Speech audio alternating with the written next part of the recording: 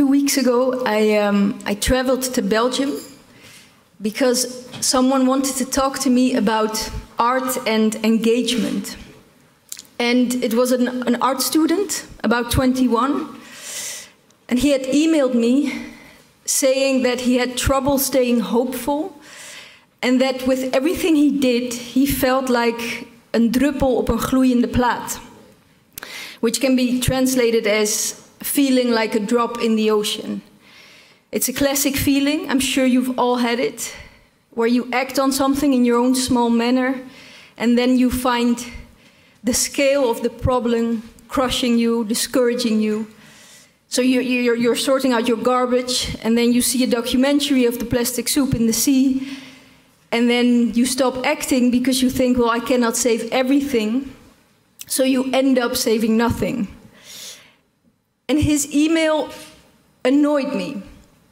And I didn't really understand why. Why the fact that he wrote to me that he felt like een druppel op een gloeiende plaat, feeling like a drop in the ocean, annoyed me so much. And when I started thinking about this, I realized that feeling like a drop in the ocean is mainly ego, but dressed as something noble. It's ego dressed in so-called experience, it's ego dressed in wisdom. And when I started thinking about this more, I realized that feeling like a drop in the ocean is, more than anything, proof of a very undeveloped sense of the self. It's the disappointment that the world doesn't have you at its center. And don't get me wrong, we all have it, this undeveloped sense of the self. And the fact that we have it is not entirely our fault, because we are constantly being seduced into fueling that sense of the self. You can make a lot of money out of this feeling. But when I dug deeper into the mechanisms of this feeling, I realized that feeling like a drop in the ocean basically just demands proof of your efforts. This feeling won't shut up until you can prove to it you matter. This feeling wants foundations with your name on it. It wants reports with proof saying with numbers how much your impact is on the world. I think it's the reason why rich people don't pay tax but do have big foundations with their name on it, so they can feel like the ocean instead of the drop. And when you find yourself feeling like a drop in the ocean, today or throughout your life, this feeling will probably urge you to undertake a quest to find proof of your efforts. And if you decide to embark on such a journey, you should be warned, because in search of proof of your efforts, you can end up destroying your efforts. And sadly enough, you can end up destroying other people's efforts as well. We all probably know this feeling in the personal sphere, where you want someone to prove to you they love you, and by wanting that, destroying the love they have for you. But also in the greater scheme of things, 2 weeks ago, the South African poet Antjie Krog stated in a Dutch newspaper that during the Truth and Reconciliation trials, she was also a journalist there, there were a lot of Western journalists sitting in the back of these rooms, asking a lot of questions, inquisitive questions, critical questions, questioning the whole idea of restorative justice. Restorative justice, justice based on forgiveness instead of justice based on punishment, what we have here in the West. And by questioning this idea of restorative justice, they were thinking that they were the crown witnesses of history, but thereby forgetting that by questioning this, they were complicit to what happened there. They were forgetting that holding something to the light so thoroughly, what you hold to the light changes color. Antjie Krog stated in the newspaper that in the end, the West never had any faith in the idea of restorative justice. And therefore, the West wanted proof. And by wanting proof of this, they did irreparable damage to these trials, so she stated. And I was going to tell this art student about this article of Antje Krog. And I was going to tell this art student that I myself went to the United States to investigate forgiveness. I went to Charleston, where a brutal shooting happened. A white boy walked into the church, a black church, and shot 9 people there. And after that, 3 weeks after that, the families forgave the white boy who did it. And I went there to investigate forgiveness. And after this forgiveness, the families got a lot of attention, both praising and accusatory, saying that after 3 weeks, forgiveness is cheap. You cannot forgive after 3 weeks. And by this attention, by asking so many inquisitive questions, the families were torn apart. They were distrustive towards each other's forgiveness. And I wasn't necessarily distrusting there, but I had so many questions. I ended up destroying their efforts to create something so vulnerable like forgiveness in such an unforgiving world. And I was planning to tell this art student all this, that whenever his ego demands proof of his efforts, that he has to sit down with his ego and say to it that he doesn't want to risk it. And I was quite happy with my analysis. The only problem was the art student never showed up. So I'm glad you were all here today, that you showed up. As I was waiting for him, I thought, well, at least show up before you get disappointed, right? And I thought, well, I'm not even sure if you're entitled to disappointment if you're not showing up. And then I got mad, then I thought, well, stop bothering the world with your cheap disappointment if you're not showing up. And the other thing is, because he didn't show up, I got disappointed by someone who is at least 10 years younger than I am. And I didn't think I was old enough to be disappointed by people who are younger than me. So when I was preparing this, slightly discouraged, I wondered if, when he decided not to show up, he was thinking about himself or about me. Because the strange thing is, I showed up today anticipating that you were showing up. I wouldn't be here if you weren't here.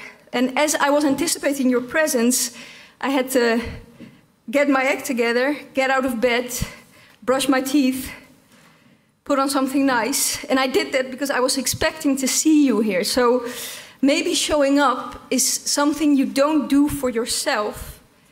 And maybe it's not even you do for someone else, but for each other. You show up so there is an each other, so that there can be space between us, which keeps our head from hanging down. So maybe you and I are the drops, and I think we should be honored to be a drop. I think we should wear that responsibility with grace and dignity. But the ocean is between us. So if you ask yourself today or for the rest of your life, why did I show up? Well, so that we all keep brushing our teeth and so that oceans become a possibility. Thank you.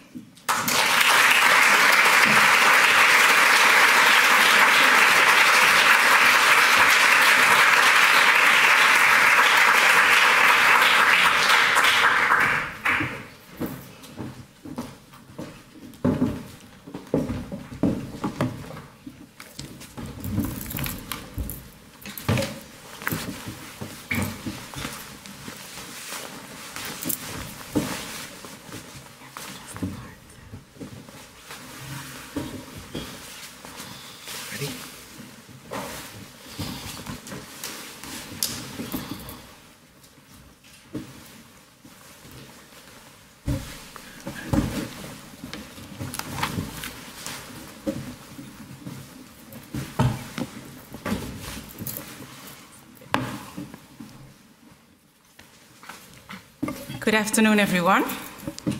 I would like to extend, in my own name and my co-chairs, a very warm welcome to everyone here for this Europe on Trial. It's a project that has been put together, thought about by Yoonis Osman Nuur and Lara Staal.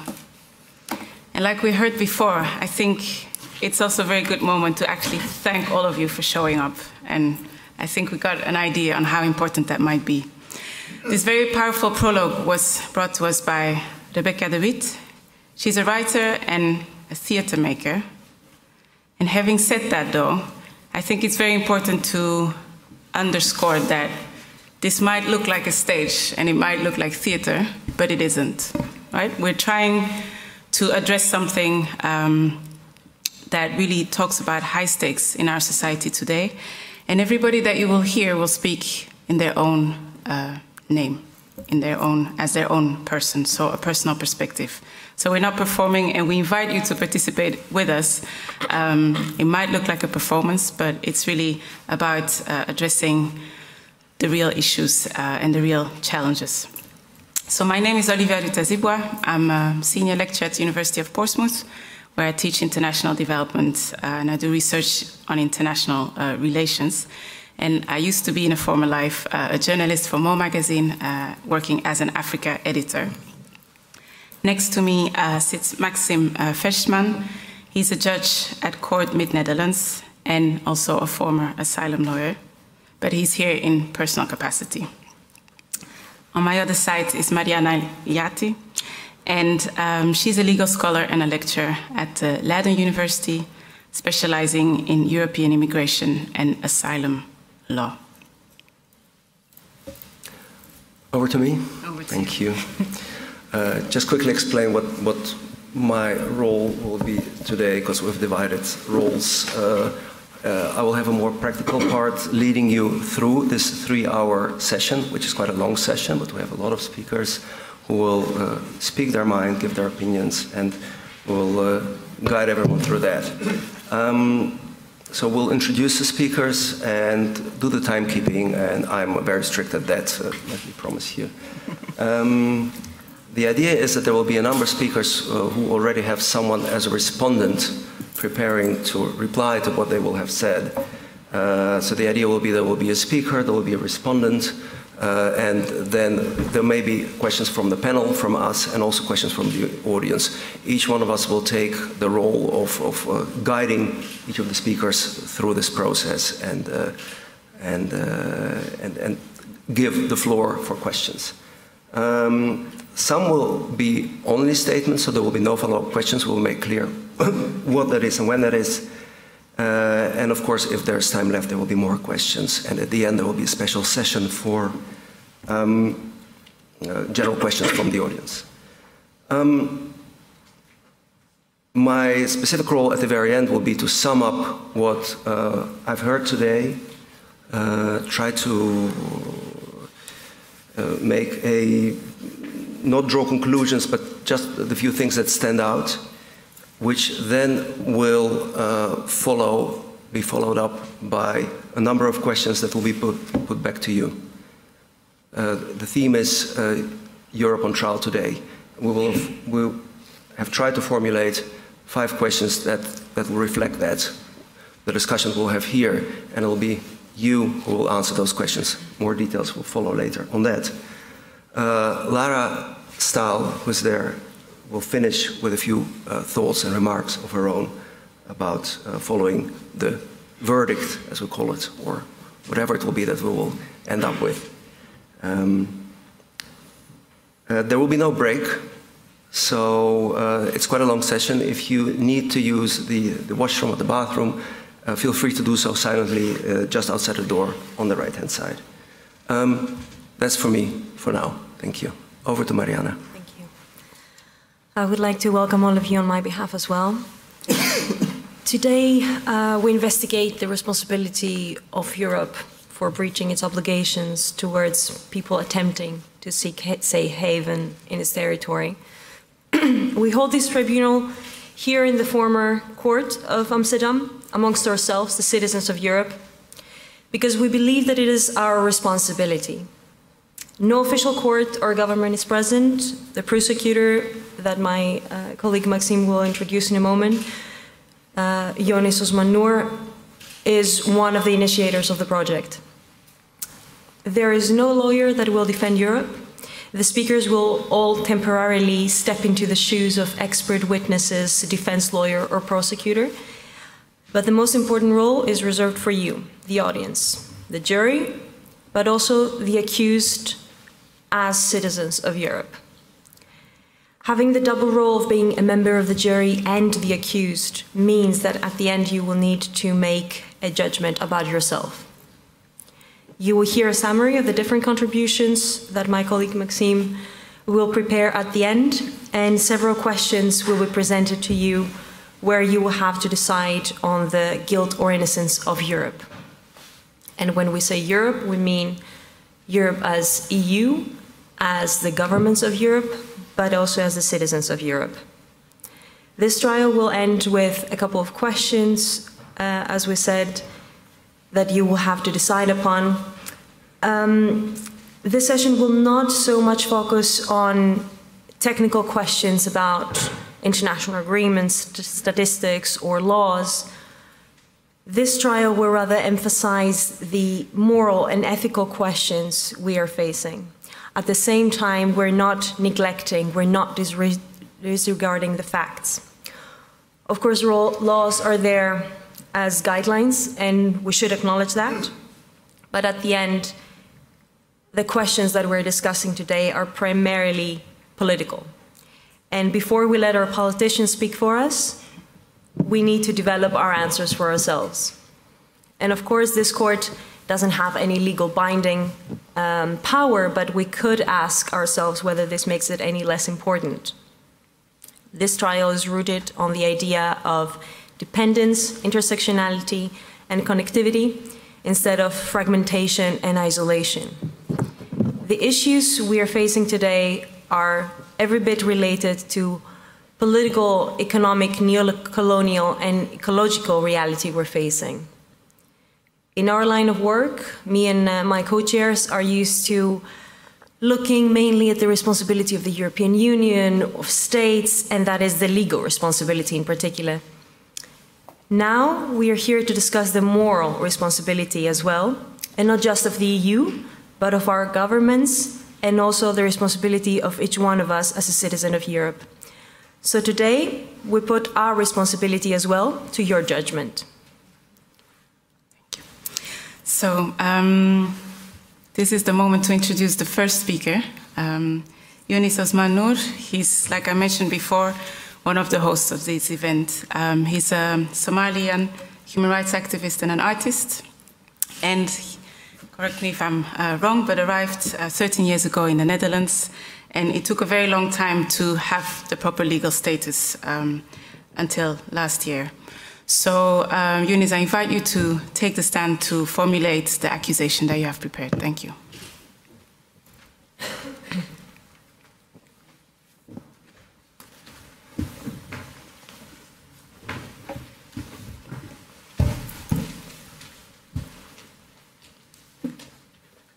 Thank you.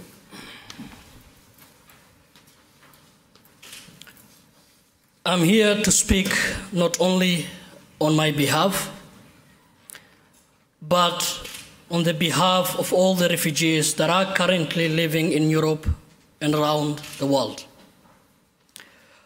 From Rome to Amsterdam, from Greece to Libya, from the Rohingyas to the Palestinians. I speak in the name of those who had the courage to board a boat, for those sleeping under bridges and in train stations, for those stuck at Lesbos or Lampedusa, for those for whom the Mediterranean became a grave, for those hiding under trucks, and for those imprisoned in detention centers all over Europe. I speak for those who did not commit any crime. Their only crime is to exist. Today I'm standing in front of you to accuse Europe of violations to human rights with regards to its asylum policies. I became an unintentional witness of the EU's criminal acts. As long as there is no official institution recognized by the West and ready to look itself in the eye for its imperialist behavior and exclusionary policies, we will have to create our own platforms in absence of an alternative. We'll use the space of art to reach justice. I find myself constantly trapped in these absurd inconsistencies. We seem to live in a world where goods are free to travel, but some people are not. Weapons can be easily distributed, but we do not seem to consider it a crime. Money is invested in walls and fences instead of in creating conditions for newcomers to have access to schooling and work in order to be able to contribute to their new country. We are part of a continent that owes much of its richness to the colonization of other people and resources, but does everything in its power to desperately forget that. Today, the Western countries are the biggest polluters, but the South deals with the consequences. The connection between identity and territory is on the rise again. It's as if we forget that people have always been migrating and exchanging. We are trapped in a narrative of the West against the East, as if Islam has not always been part of Europe. Ramadan Kareem, by the way. But what do we actually mean when we speak about Europe? Who is the EU? Are we talking about citizens, politicians, the European Parliament? Who is this desirable continent, and what constitutes it? Now let's look at some facts. Europe covers 2% of the Earth's surface. The total population is about 11% of the world population. Between the 16th and the 20th century, European powers controlled at various times the Americas, almost all of Africa, Oceania, and the majority of Asia. In 1955, the Council of Europe was formed in Strasbourg, following a speech by Sir Winston Churchill concerning the unifying of Europe. The Maastricht Treaty established the European Union in 1993 and introduced European citizenship. In 2012, the EU was awarded the Nobel Peace Prize. The European anthem that is both used by the Council of Europe and the EU is called Ode to Joy. And the text of the anthem goes as following. Europe is united, united it may remain. Our unity is diversity, may contribute to world peace. May there forever reign in Europe faith and justice and freedom for its people in a bigger motherland. Citizens, Europe shall flourish a great task. Calls on you, golden stars in the sky, the symbol that shall unite us.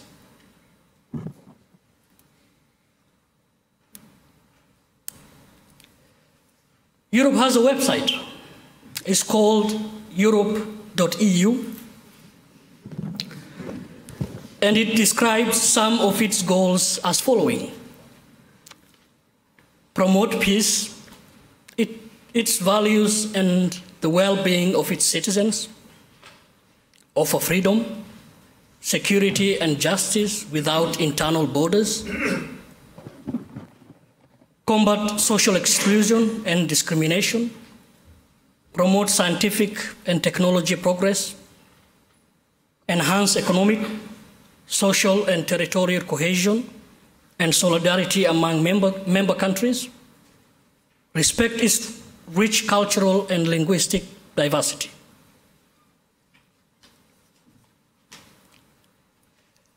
A year ago, I was suddenly granted asylum after 12 years of being in the Netherlands. During the last 5 years of my so-called illegal existence, I was part of We Are Here, a movement of refugees in limbo that ask for the acknowledgement of their existence. We Are Here started with just few individuals, never planning to start a movement. In September 2012, 2 individuals were put on the streets. And so they went to the protest diacony in Amsterdam asking for help. But the diacony couldn't give them a place to sleep. The 2 individuals decided to stay the night in the garden. The next day came Dr. Cole, present here today, there.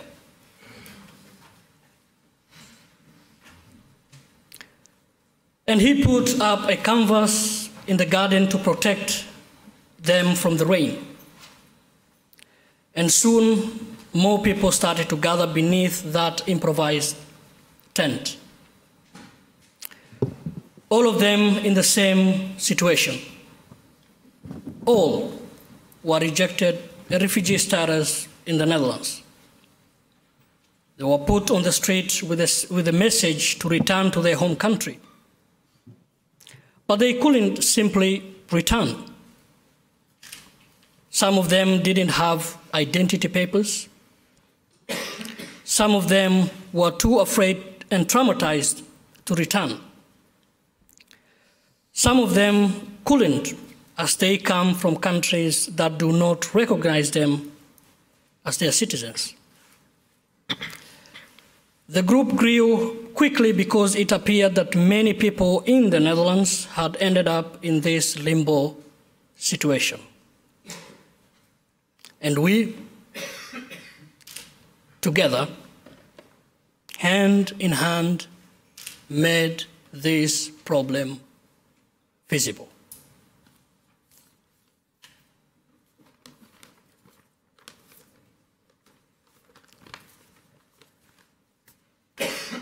So I hereby accuse the Netherlands, on a larger level the EU,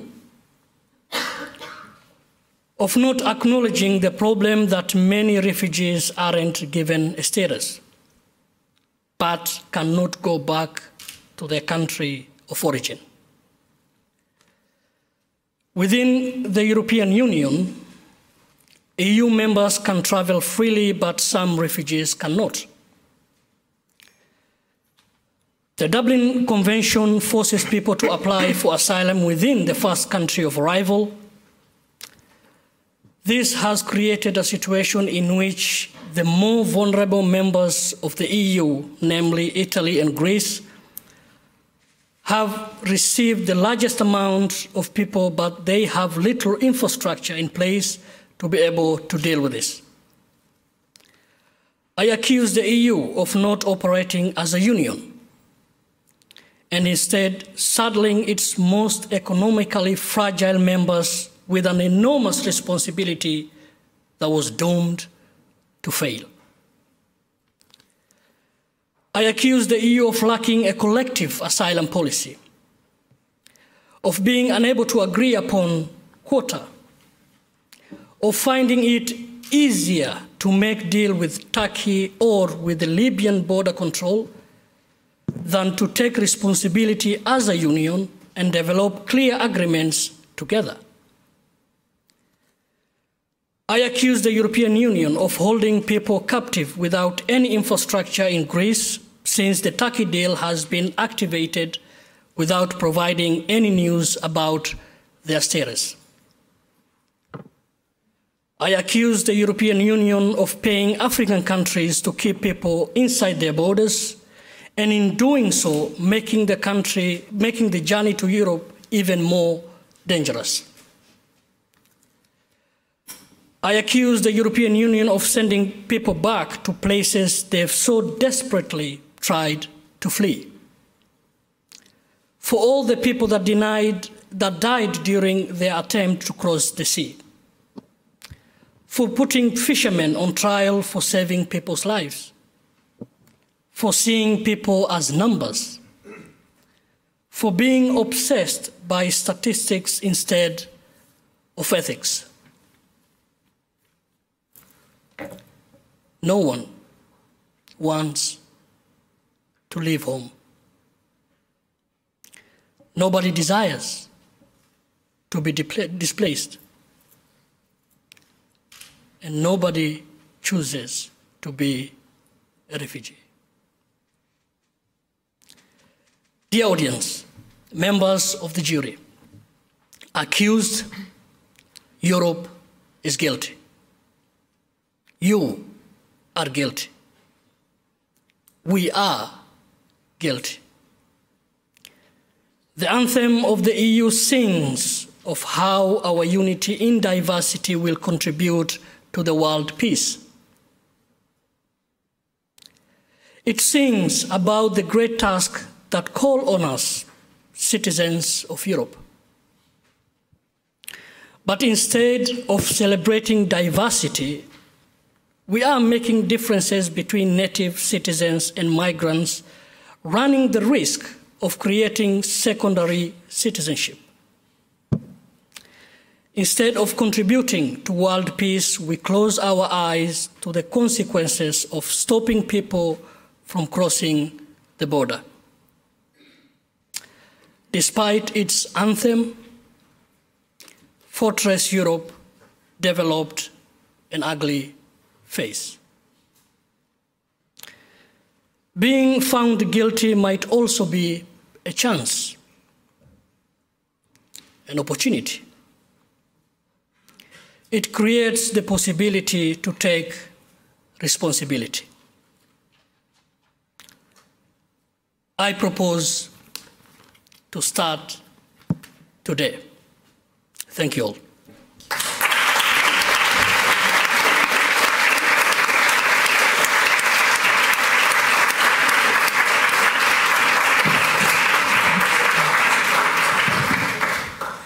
Thank you very much, Yoonis. I invite to the stand Sangeeta Jagai. You have about 7 minutes for your presentation, and I think there's also a PowerPoint presentation. Sangeeta, you will see a sign when 2 minutes are approaching and 1 minute. Yeah. And you will hear me. Thank you, Your Honor. Good afternoon, members of the jury. I'd like to, sorry, the PowerPoint doesn't seem to be working. Can anyone help me? Is it working for you? No. Yeah, it's coming. All right, thank you. I'd like to ask you to join me on a trip down the memory lane. What was it like to be in primary school? Do you remember who your very best friends were? Mine were Sanjay and Robert. And do you remember all the fun things you would do with them? I remember after school we'd run to our bikes and just bike everywhere we could to come home hours later with very worried parents. Do you remember your very first holiday? Was it with family? With friends? Were you traveling abroad by plane? Were you excited? Or a bit nervous? The reasons why I'm asking these things is because a lot of the things that we've done in our childhood has shaped us to who we are today. And a lot of the things that we've done when we were younger has been facilitated because we are nationals, because we have a nationality. Because we have a nationality, we were able to travel the world and to visit new places. And because we have a nationality, we were able to enjoy our right to education at primary school, but also later at high school and university. And this is exactly what the stateless don't have, simply because they're not recognized by any country as a national. Also, this is also the case for Danny and Angela in the picture. This picture was taken 5 years ago. They're born and raised in the Netherlands in a temporary residence facility for people who've been denied their asylum claim and are awaiting their process to be deported or to be repatriated, as they say. But the problem with Danny and Angela is that they're now 8 and 5 years old, and they're still stuck in that facility center. And that's because they have no country to go back to. Danny told me, Sangeeta, I don't have friends because every time I meet children my age, they're gone in the next few weeks, they're gone in the next few months. He said, I cannot go anywhere with Angela and my mother because we need to every day tell to this man downstairs that we are still here. And that's where him trying to explain that there's an obligation for him and for his family to report that they're still there because they're undesired and because they're irregular residents. And the reason why they're stateless is through no fault of their own. It's because their mother was born in China and she was not registered at birth because of the one-child policy and her parents having to select only one child to be registered. She was trafficked at the age of 15, ended up in the Netherlands being subject to forced prostitution, ended up with 2 children that she tried to register in China. But they said, because you've never been registered, we cannot register your children as nationals either. And imagine all the good memories of your childhood. These children are deprived of every single thing that helps them to grow to their fullest potential. The Netherlands says, yes, we have a law where stateless children born in a territory can acquire citizenship. But the law says you have to prove that you're stateless. And in order to prove that, you need to have documents. And the one thing that stateless people don't have is documents. Also, the Netherlands says, yeah, in order to get a nationality, you need to have 3 years of lawful residence. But these children, just like many others, have never had lawful residence since they were born, and they can't seem to get it. But Danny and Angela are not the only ones. In Europe, there's 600,000 people that are in the same situation, that are stateless. And worldwide, there are 15 million. And to make it even worse, every 10 minutes, a child is born stateless somewhere in the world. And this may now seem like a huge issue, but our European Commissioner of Human Rights said that in Europe, statelessness is resolvable. We can fix this problem as states, but also as citizens in accepting these people as one of our own. And in order to understand how we can do this, we need to understand the problems. How is statelessness caused in Europe? I'm going to go through a few of the main causes. And one of the main causes is the dissolution of the USSR. At the time, there were a lot of ethnic groups who had a nomadic lifestyle, like the Roma, who never registered themselves or their children. And at the time of the dissolution and when new states were established, these new states said, yeah, you can acquire our new citizenship if you can prove that you're a former Soviet Union citizen. And they were not, so they were left stateless. And we still see that people are a victim of statelessness and because of this. There's also different causes in the refugee context. Think about the Syria refugee crisis. Statelessness is often overlooked. But if you imagine that the nationality laws of Syria are gender discriminatory, it basically means that only fathers can transmit their nationality onto their children. Taking this into consideration, when 1 in every 4 refugee households is led by a woman, is actually a problem and a risk of statelessness. Because when a woman is pregnant and she travels alone abroad and gives birth to the child abroad, she has to prove that the father is Syrian. If that doesn't happen, the child doesn't get Syrian nationality. And we've seen also in the case of Danny and Angela, a host state is not always as welcoming to grant citizenship. So here we see that forced displacement is a cause of statelessness, but it can also be the other way around.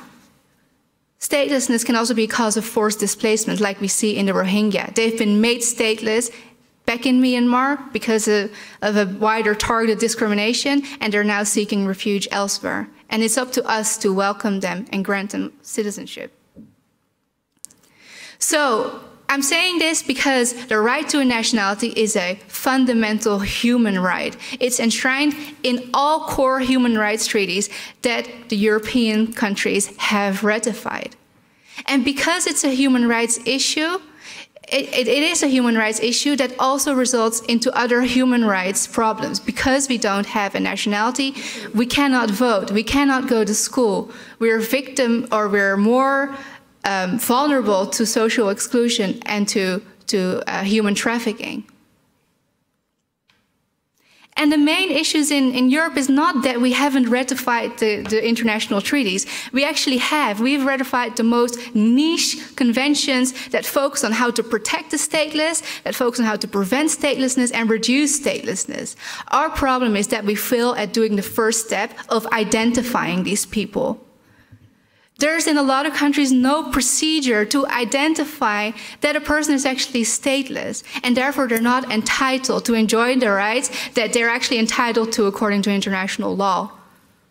Also, the European states are actually producing statelessness as well by not granting the nationality to children who are born on the territory. So we're also unsuccessful at preventing and resolving statelessness.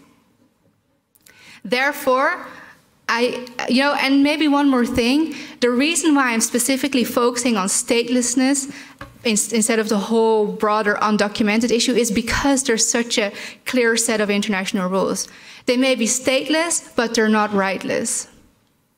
And therefore, Europe should be held, I think Europe is righteously held on trial to see to what extent they're violating their right or their obligation to protect the stateless, but also to what extent they're not preventing and reducing statelessness according to international law.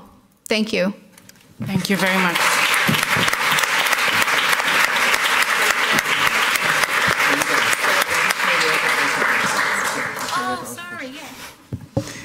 Don't leave us just yet. I thought I was done, sorry. I did not. So this was Sangeeta. She's a doctoral researcher at Tilburg University, focusing and specializing in statelessness. We have Matthijs Glas, who has prepared a question or a response for her. Is there a microphone for him? Thank you very much. Is it on? Yes. Yeah. Well, thank you for your speech. There's just one cause of statelessness that you didn't mention. Migrants who travel to the EU are eligible to be sent back to the country of origin, for example, when it's considered to be safe. But when a migrant cannot be identified, this eviction cannot take place. And instead, it takes immigration officers a lot of time and effort to establish their identity and their country of origin. Increasing the overall chances for the migrant to stay, because the longer they stay, the longer the chances, the bigger chances that they can stay permanent. And exactly because of this reason, people smugglers stress their customers to throw away their passports. And the current refugee system therefore already incentivizes people not to have identity documents. You propose to take special care of stateless people, as noble as that may be. For a migrant, it could therefore be extra interesting to pose as a stateless person. Additional rights or special care for stateless persons could thus increase the number of migrants coming here, becoming an extra pull factor, and become an additional incentive for people to destroy their identification papers. How would you propose to minimize these effects of your plea? Thank you, Matthijs. So the question raised there is basically, given that there are many rights attached to statelessness, I think the point put forward was the idea that maybe some people on the move then have an incentive to get rid of their documents.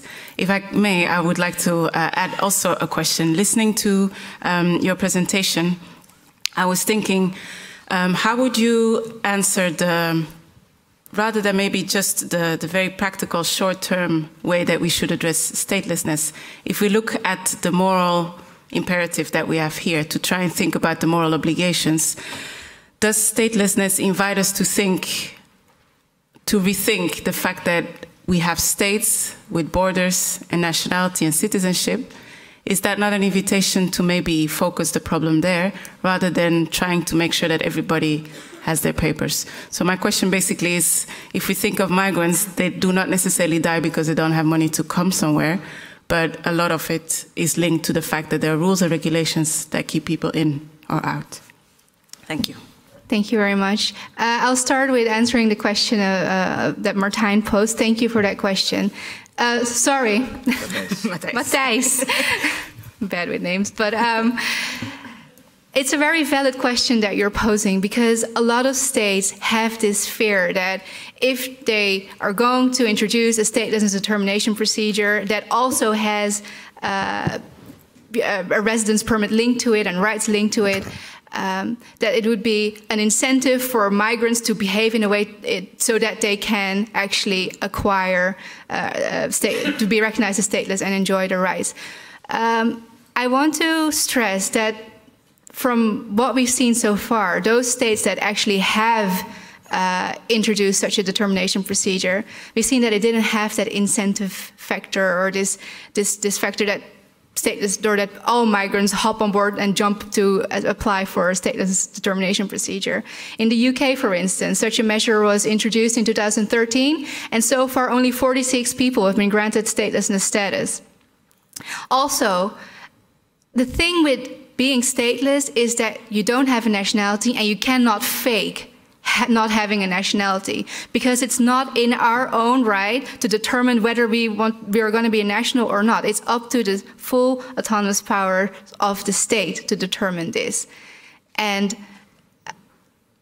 the stateless determination procedure would actually help us in clarifying whether someone is a citizen or not. Because right now, what we're asking the people is to prove through documents that they're stateless. Those who have destroyed their documents or lost their documents, well, don't have proof. But that also means that, you know, they're not necessarily labeled as stateless.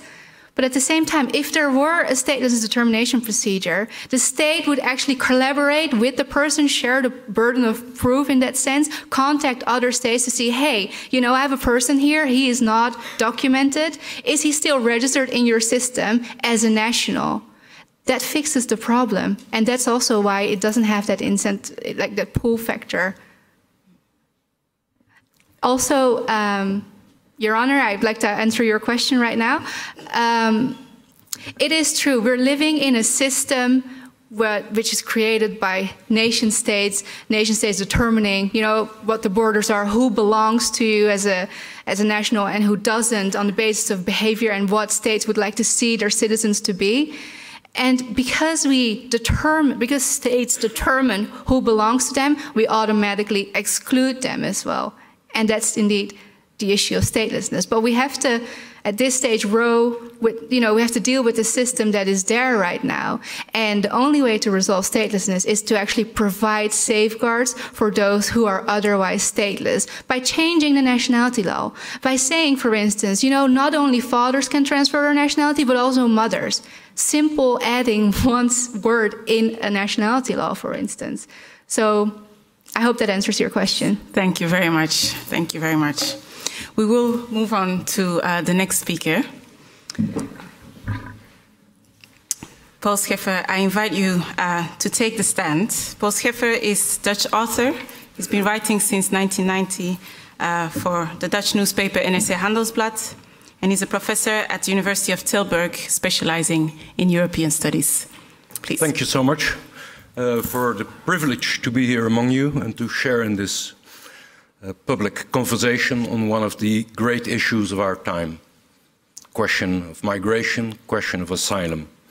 Let me start off at a personal note. I've been participating the last years in dozens and dozens of public conversations in places where many migrants, but definitely also many people seeking asylum went in the Netherlands.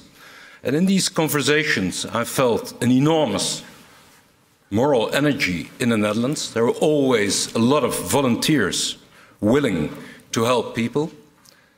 And it would be, in my view, a great mistake to overlook that moral energy that is there, that is organizing itself, and that is visible in Arnhem, is visible in Zwolle, is visible in Groningen, all the small and medium-sized places, because we don't have large places in this small country. There is a lot of moral energy. And at the same time, there is apprehension about the fact how migration, how asylum is changing our society, how it affects our society. There's doubt, there's uncertainty, there's discomfort. All the shades of emotions can be found. And that led me to asking for myself the question, including myself, in this uncertainty, in this self-doubt. So I would never attribute guilt. I would always include myself in an uncertain search. That is where I would begin, by asking myself the question, how can we preserve a moral middle ground in between the propositions of closing the border, populism, but also by rejecting the plea for opening the borders and destroying communities that live within the confines of more or less defined borders that can be more open, can be more closed. But I think the challenge for us, morally speaking, is how to sustain a moral middle ground in our societies, living up to an obligation, to a moral obligation by defining the scope of that obligation. Why is it so important to sustain this? Because, and that is my second observation, because we're dealing here with a question that will haunt us for the next decades. It's not going to go away. I hear too many saying, well, the Syrian crisis, once that's over, it will sort of fade away. No, it will be there with us for the coming 20, 30, 40 years. Why? Because there are 5 root causes. Demography, the poorest parts of the world will be the parts of the world where the largest growth of the population will occur. In sub-Saharan Africa, the population in the next 40 years or 35 years will double. More than 1 billion people will be born in that part of the world, to confine oneself to that part of the world. Secondly, climate change. And of course, there, the industrialized world, including China, bears a huge responsibility. But climate change will disrupt natural environments and will cause people to be on the move. Third cause, political instability caused by ethnic division, religious strife, corruption, whatever the causes are. Deep causes that cause violent conflict, forcing people to leave their country or being internally displaced within their country. Fourth element to consider is what we call chain migration. Large diasporas are a trigger in themselves for further migration. That is something you can observe throughout history. And of course, the last and perhaps the most meaningful root cause is, of course, the huge disparity in wealth between the North and the South. So these 5 root causes tell me that migration, asylum, will be the defining features of the next decades. That is why we need long-term solutions. Third observation, is the Netherlands living up to its obligations? There, of course, we can have a discussion, and I don't want to confuse statistics with ethics. I can very well see that we shouldn't do that, but I would just want to confront you with some very basic facts about how Dutch society is changing, refuting all the claims that it is becoming a more and more closed, inward-looking society. It's simply not true. The last 10 years have seen, despite all the populist rhetoric, a record height of immigration in our society, with 1.8 million people arriving in the Netherlands in the last 10 years. We have never, ever in our history seen that many migrants come to the Netherlands as in the last 10 years. If we look at the population growth of the Netherlands has grown with 1.5 million people in the last 20 years. 86% of that growth is due to migration and children being born in migrant families. 86. So that defies, in my view, all the claims based on loose observations, but not on concrete evidence, that the Netherlands is a country that is becoming more and more inward-looking. In fact, it has become a country that is defined by immigration more and more as we speak. So, is the Netherlands living up to its moral obligation? You can discuss it, but I have asked our statistical office, and I don't want to confuse statistics with ethics, but it still gives you a sense of are we living up to our moral obligation. Since the 1980s, the Netherlands has received about 750,000 people looking for asylum.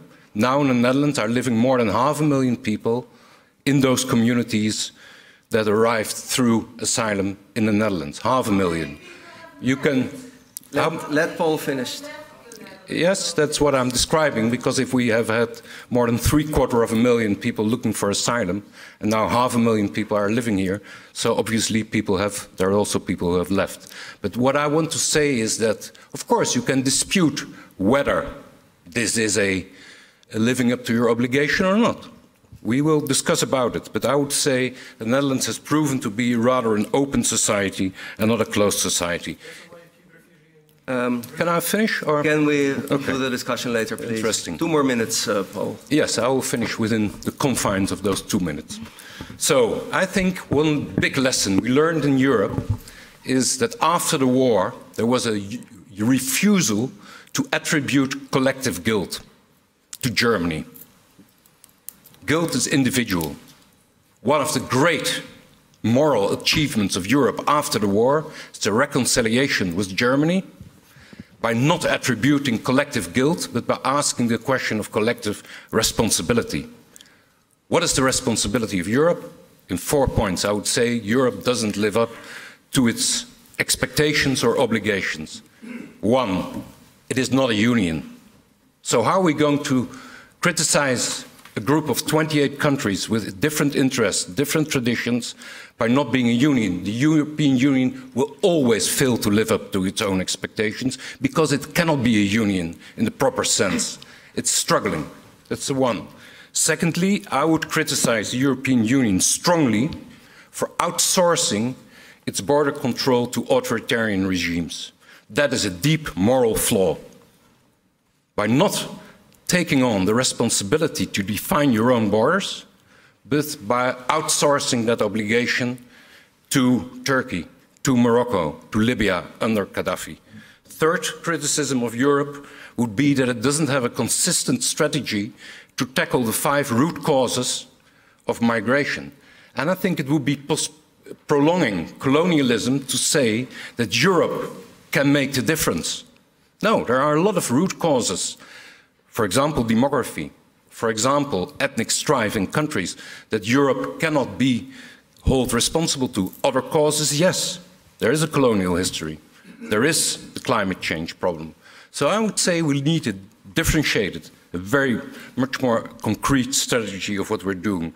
The last 2 words would be that I would say that by asking the European Union to live up to its moral obligations, we should be very careful in a time of mass migration, in a time of disruption of many countries surrounding Europe, to safeguard the moral middle ground and not overstating, attributing guilt.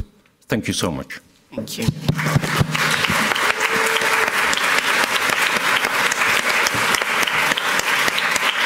Thank you, Paul. I invite you to stay there for the question. I failed to introduce Matthijs before. Thank you very much for your question. Matthijs is a master in philosophy, and he also he's been publishing in the Post Online. Now I would like to invite Barak Kalir, who is a professor of anthropology at the University of Amsterdam, and I believe he prepared a question. Thank you for Paul. There's a microphone coming up. Please make it brief questions, no statements. Thank you. Yeah. Okay, it's not easy to make a brief statement, No, but I'll try. I Basically, I want to ask then two things. One is if we are searching for the middle moral ground, as you put it, to what extent can we indeed bracket colonialism? Because I think a lot of the push factors that you describe are intimately intertwined with this kind of not only colonial past, but also colonial present. So I think most of the wars that are waged on Africa and other countries are European Western war, and that creates this kind of waves of refugees that when we cannot then sort of make a hard cut and say, well, we ask ourselves the moral question only about the receptions of refugees. And the second question about the morality is, let me very briefly then state it a bit polemically, would you then not be in favor of quitting, exiting the Geneva Convention? Should Europe stay in the Geneva Convention but then put qualification to what is the extent or the length or the cost that we are willing to bear when we implement it? I see morality as something which you can only ask about a question as, are we willing to do as much as we possibly can? And the answer can only be yes or no, and it cannot be yes but. Yes but actually means we are not willing. Thank you very much, Barak. I don't have much to add to this, but I guess I would like to challenge you also on the proposition of moral middle ground. Can you imagine situations in which choosing for the middle ground is being part of the problem rather than taking a clear stance on one or the other side? Well, I would take the last question of you and the last question of my opponent, so to say, but not an opponent, but someone asking the questions. I would say doing as much as you possibly can. Well, but that is exactly the question. What is the scope of your moral obligation and how can you sustain that obligation over 20, 30, 40 years? That is the question I'm asking myself. Some are more generous, some will be more leaning towards a restrictive answer. But at least you cannot escape the moral dilemma if you ask yourself the question in terms of an ethics of responsibility. Not only saying we are confronted with a huge drama, 25,000 people have died in the Mediterranean, I'm very well aware of that, but if you're faced with that, you have to ask the question, what are the long-term consequences of your acts? So I think we can only sustain an ethics within this question of refugees when we consider also the long-term consequences of our acts. The first question is, of course, the most crucial question to be asked. But aren't we prolonging a sense of colonialism, post-colonialism, by saying Europe is at fault of all the internal strife, all the problems that other parts of the world are confronted? When the Arab Spring happened, which was a very hopeful event for many, nobody said it was caused by Europe. Everybody thought this was an act of civic courage, of responsibility within these countries. So how is Europe going to be responsible for demographic patterns, which are declining, by the way? How is Europe going to be held accountable for forms of corruption? I think we should ask ourselves the question of the agency of countries themselves, of elites, of middle classes.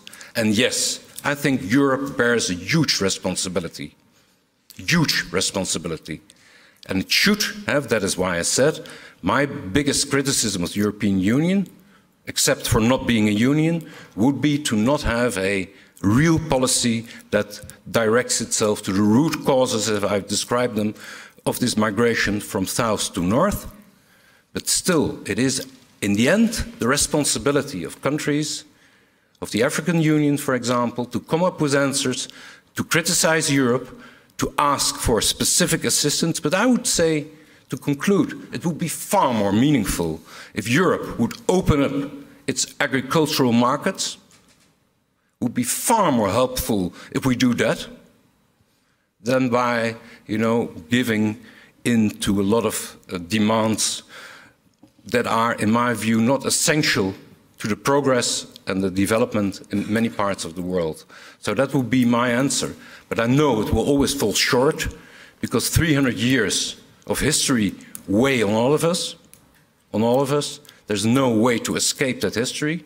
But I think in the end, It is far more a way to escape the burden of this history, to ask for responsibility on all sides, than to basically say Europe should solve the problems of others. We've tried to do that. The white man's burden was a huge failure.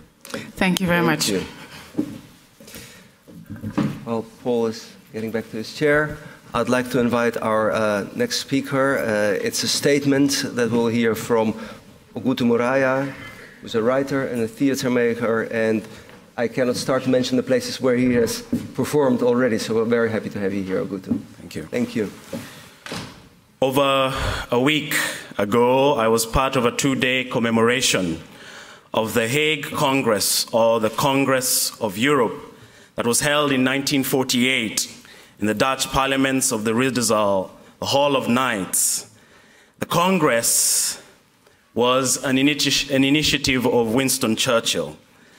And in this commemoration, there was a constant adoration, endless quoting, admiration of the visionary leader that Winston Churchill was. And he quotes at the time, 70 years ago, that this is not a movement of parties, but a movement of peoples.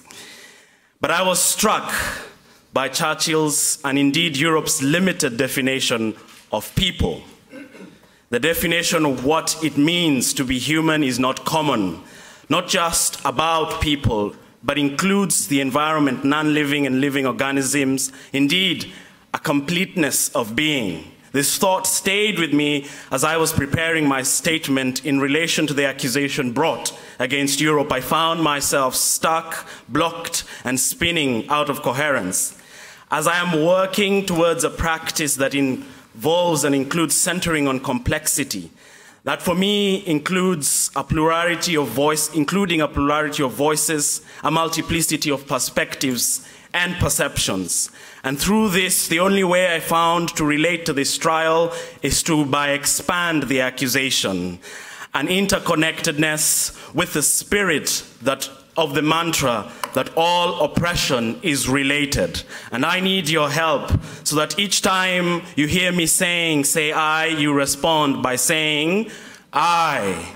And the I is a collective, indeed, completeness of being. Say I. Aye. Say I. Aye. I call upon the indictment of Europe for its inability to expand its circle of compassion, unless that circle integrates and assimilates, unless that circle is desirable and likable. It is wealthy, and if not wealthy, it is healthy, an able body with above average intelligence. Its policy of discouragement rooted in eugenics, philosophy of limiting unwanted and undesirable traits based on racialization. Say I. Aye. I call upon the indictment of Europe for crimes against humanity, social injustices, segregation, apartheid, racism, sexism, heteronormative patriarchy. Say I. Aye. I call upon the indictment of Europe for crimes for climate injustices, mass extinction,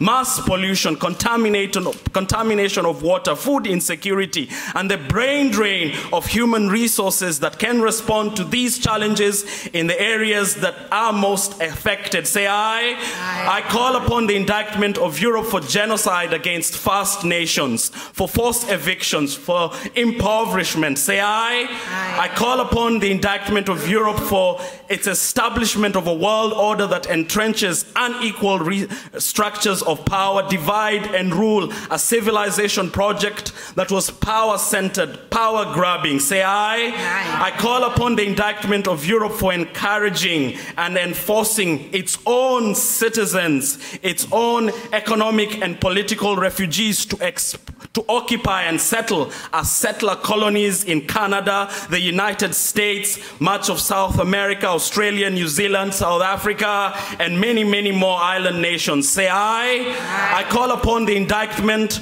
of Europe for epistemicides, for stealing and copyrighting indigenous knowledges and technologies, for the destruction and killing of knowledge systems, of ways of knowing, and its refusal and reluctance to decolonize its curricula, to its institutions of education, its canon, its cultural template and cultural archive. Say aye. Aye. I call upon the indictment of Europe for slavery. And before we think that this thing is a thing of the past, remember that there are more people enslaved today than there ever were during the transatlantic slave trade. Say aye. Aye. I call upon the indictment of Europe for colonialism. And before we think it's a thing of the past, let us remember of the ever-morphing neo-colonial practices of political control, occupation, economic exploitation, and a multinational corporation. Say aye. Aye.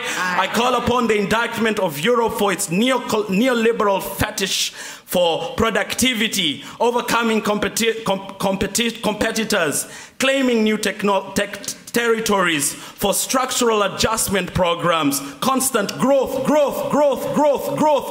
At what cost? At all costs. Cost of public health, environmental health, regardless of any of these things, consumer saturation with products that have within themselves planned obsolescence. Say aye. Aye. I call upon the indictment of Europe for promoting and funding and supplying proxy wars in developing nations. I call upon the indictment of Europe for the assassination of progressive revolutionary leaders of post-independent nations, to name just a few from Africa: Patrice Lumumba, Amilcar Cabral, Thomas Sankara, Steve Biko, Abubakar Bewala, Tom Mboya, Ken Saro-Wiwa, among many more. Say aye. Aye. I call upon the indictment of Europe for its resource wars, its refusal for the redistribution of wealth and the growing inequalities. Say aye. Aye. I call upon the indictment of Europe for its creation of weapons of mass destruction. That nuclear war is a possibility, a latent potential for MAD,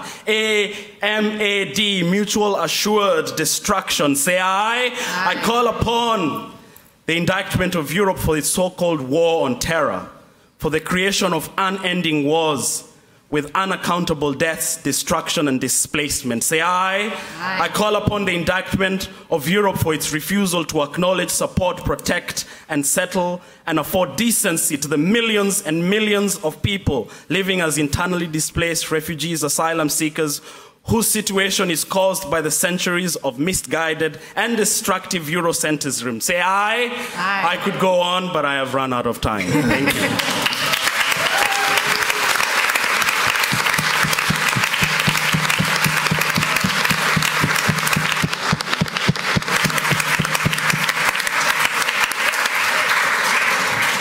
Thank you very much. And after Ogudu's presentation, I would like to call to the stand Professor Thomas Spijkerboer. Thomas Spijkerboer is a professor of migration law at the Vrije Universiteit Amsterdam and visiting professor on human rights and humanitarian law at Lund University. His research focuses on border deaths, and he leads the largest research team on the topic. You have the floor. Thank you. It's the job of lawyers to be boring, so I'll be boring. I'm sorry, the technicians will be taking care of that. I will repeat, it's the job of lawyers to be boring, so I'll stick to my job description. I will take you through a very brief human rights analysis of border deaths, of the people who die at the Mediterranean and other borders of the global north. But before doing that, I will abuse my speaking time to congratulate quite a few people in the audience with something remarkable that has happened in this town this week. If you look at the coalition agreement of the new municipal government, you will see that We Are Here has been given what it wanted at the municipal level. That's remarkable. It's a remarkable success. It was created by people like Yoonis and others. And I want to make two remarks about that. One, the left is very bad at claiming this kind of success. I think that has to happen. It has to be celebrated, it has to be claimed.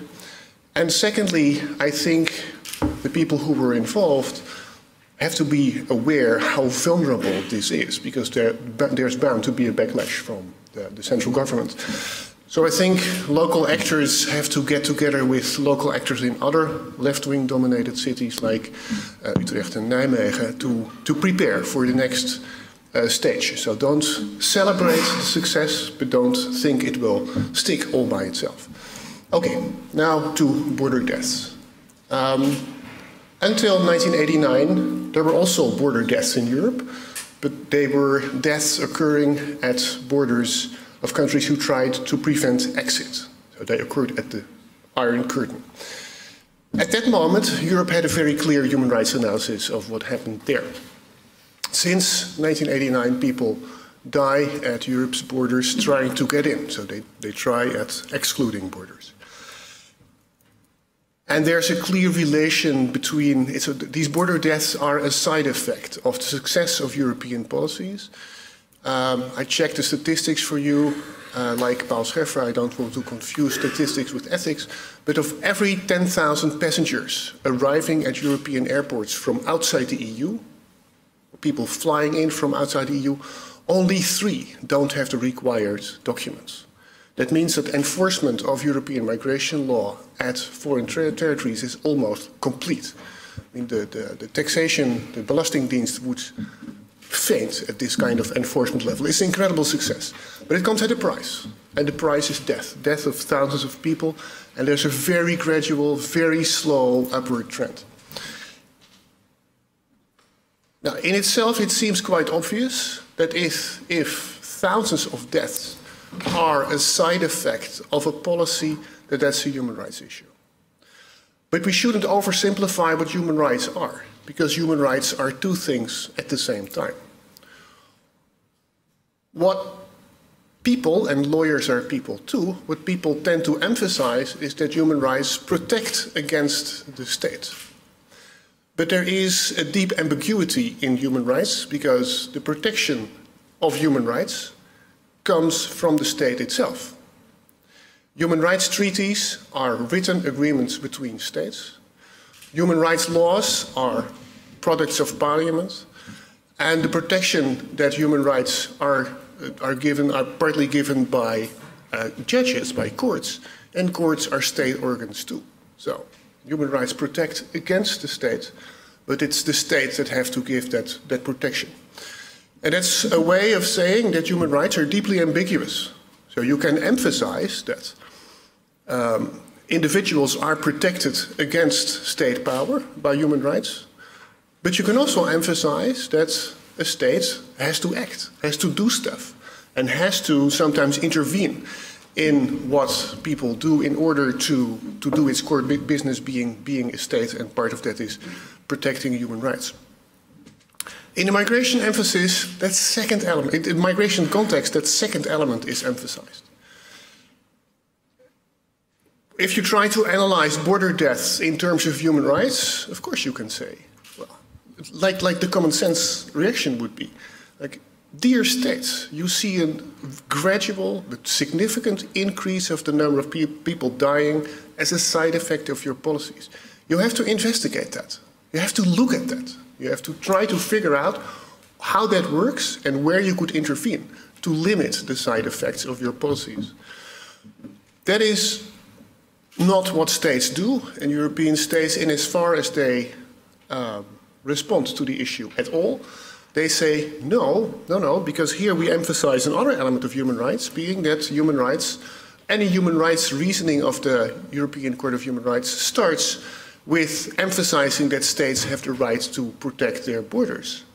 And sometimes the human rights give individuals a right to interfere with that. So the structure that I assume you think is there, human rights protect people against the state, is here the other way of looking at human rights is emphasized here.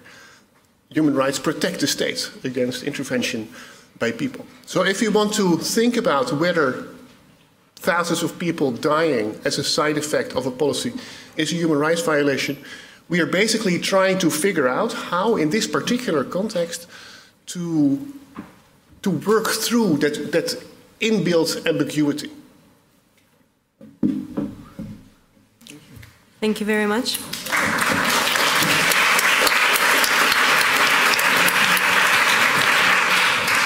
I would like now to invite Giza Magendane, the respondent.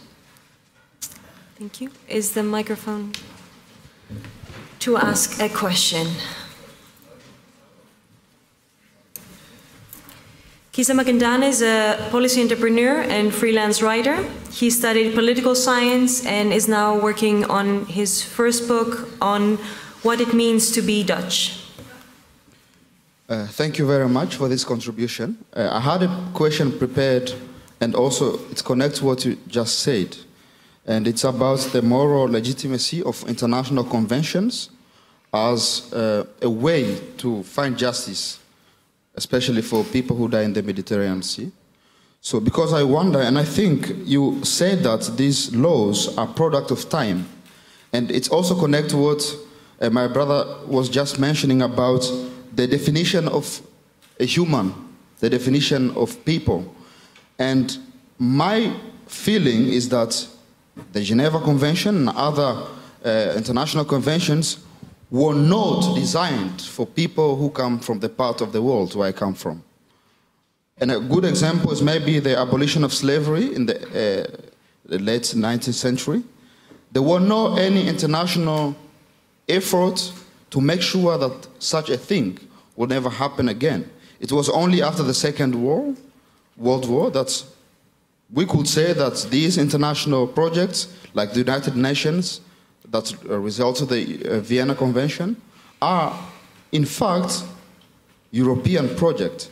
So my question is, when it comes to morality and the political dimension of asking European responsibility, how legitimate are these international conventions if it is clear from the past and the present that they are not successful enough to make sure that humanity and dignity are not connected to the place where you belong?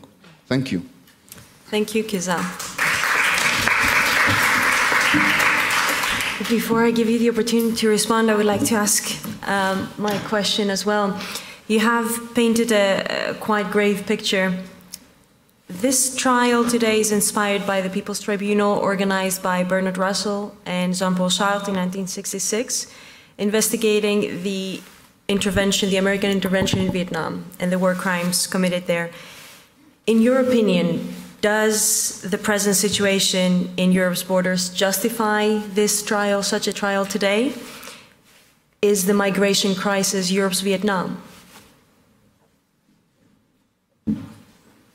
Okay, I'll start with the first question, so I give myself some time to let that sit in the back of my mind. What you in fact emphasize, if I understand you correctly, is that international law is not neutral and that it's tilted, that it comes from somewhere, that it comes from Geneva and New York and not from Mombasa and Mumbai. I think it's interesting, and there are studies doing that, to look at the counter voices in international law. When the Geneva Convention was drafted in 1950 and 1951, and luckily there are very precise records of what was said, including one of my favorite passages where the Belgian and the French representative said things to each other that were apparently so unacceptable that the chair proposed not to record them in the minutes.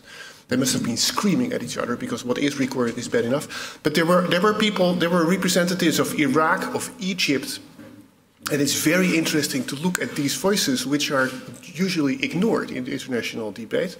And one of the many things that went on in the negotiations about the text of the 1951 Refugee Convention was to what extent third world refugees, and in particular colonial refugees, would be included, yes or no. So there is the kind of the way of looking that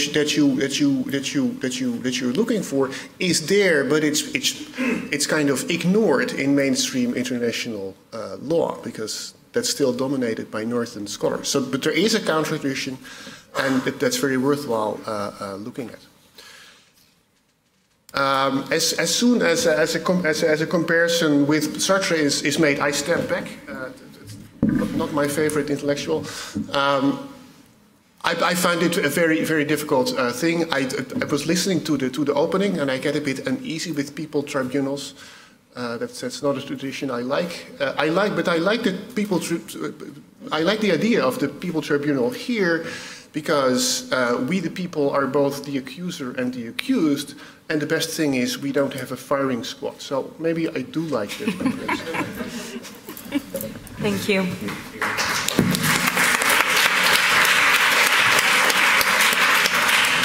We shall go immediately to our next speakers.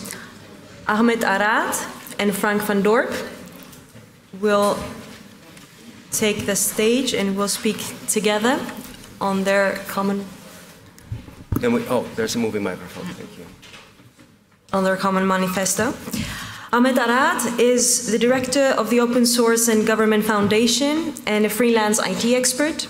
While distancing himself from right and left thinking, Ahmed declares that he prefers to talk about right or wrong. He has written together with Frank van Dorp a manifesto on migration, integration and asylum policies. Frank van Dorp identifies himself as a worried citizen. He has published on the media platform Geen Stijl on issues of migration and asylum policy. He has entered a collaboration with a group of worried citizens being politically active on a wide variety of political issues. You have the floor. Thank you.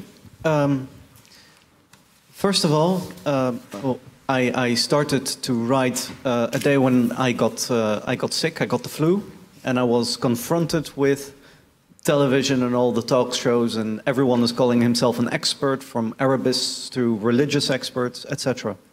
And I saw so much misinformation from both sides that I thought, this is not a very hard issue to solve.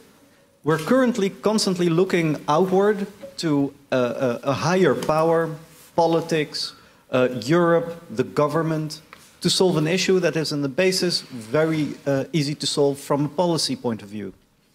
I tried to reach out to especially the right-wing political groups, and where do I do that? That I do in the Netherlands on the platform of Geen Stijl. I've sent a letter knowing that, or not knowing that it would ever be published, and to my big surprise it was actually published. This led to much controversy on their platform itself, which resulted in Frank actually replying with his own article. And he also doesn't work for Geen Stijl. That went back and forth for a couple of times, where I suggested maybe it's time for us, just readers of this platform, to collaborate over a period until we have a manifesto or some fundamental principles of policy that we would accept.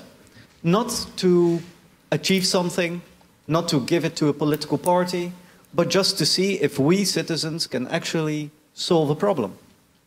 Over a period of a year, with more than 40 people that voluntarily put their time in this, we actually managed to create a complete report on the immigration and migration, and propose our ideas in such a way that they are applicable within the current laws, within the current treaties, and has a huge role for us as citizens. About this, I think Frank can tell a little bit more.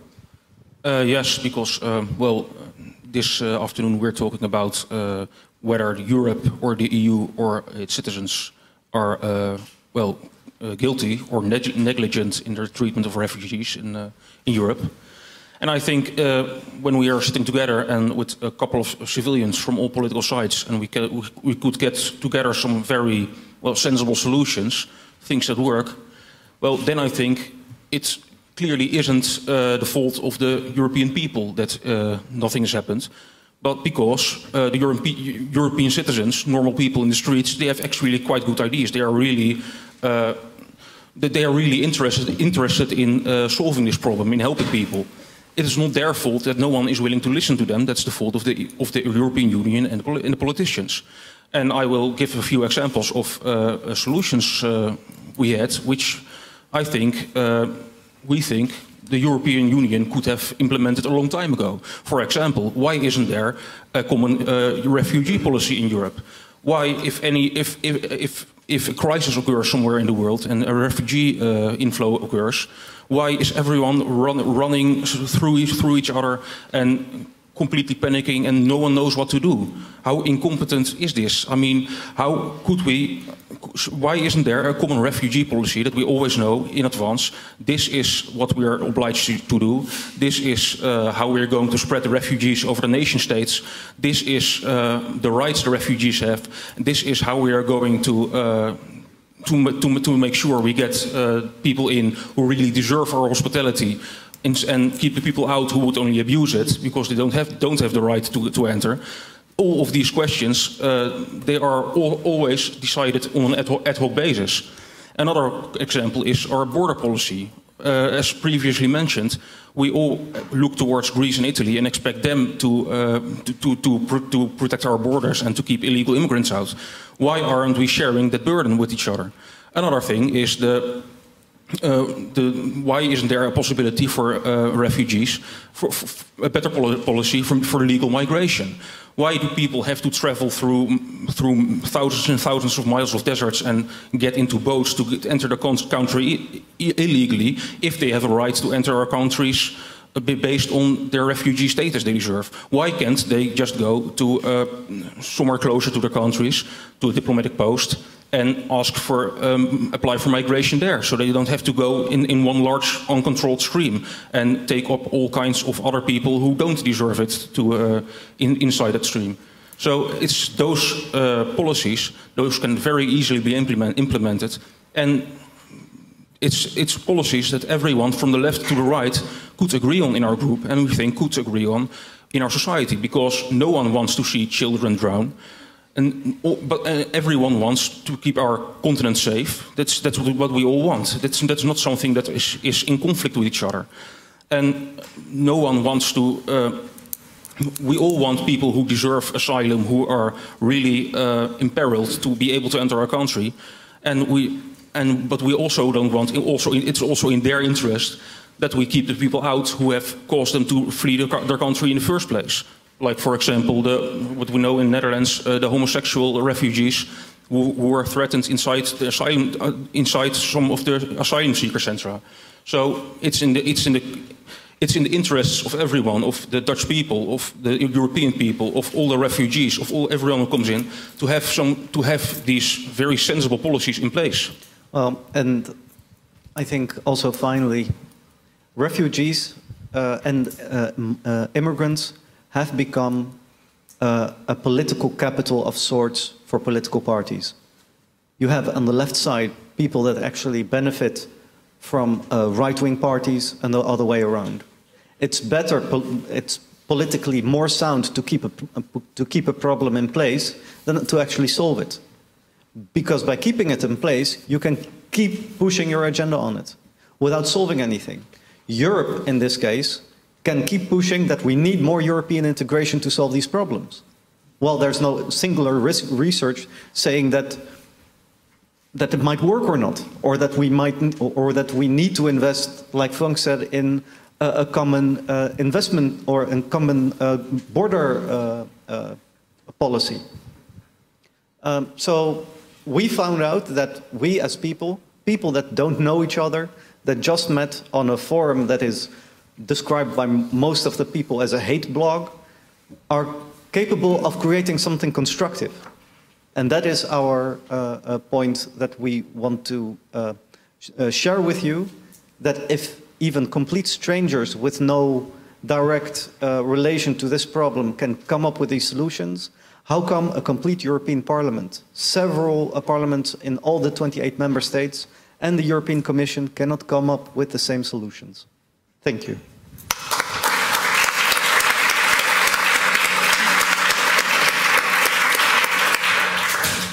Thank you very much to the speakers.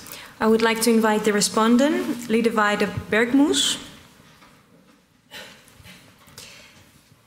Lidewijde is a researcher and anthropologist at the Netherlands Institute for the Study of Crime and Law Enforcement at the University of Amsterdam, where she has been studying the long-term and long-distance effects of conflict.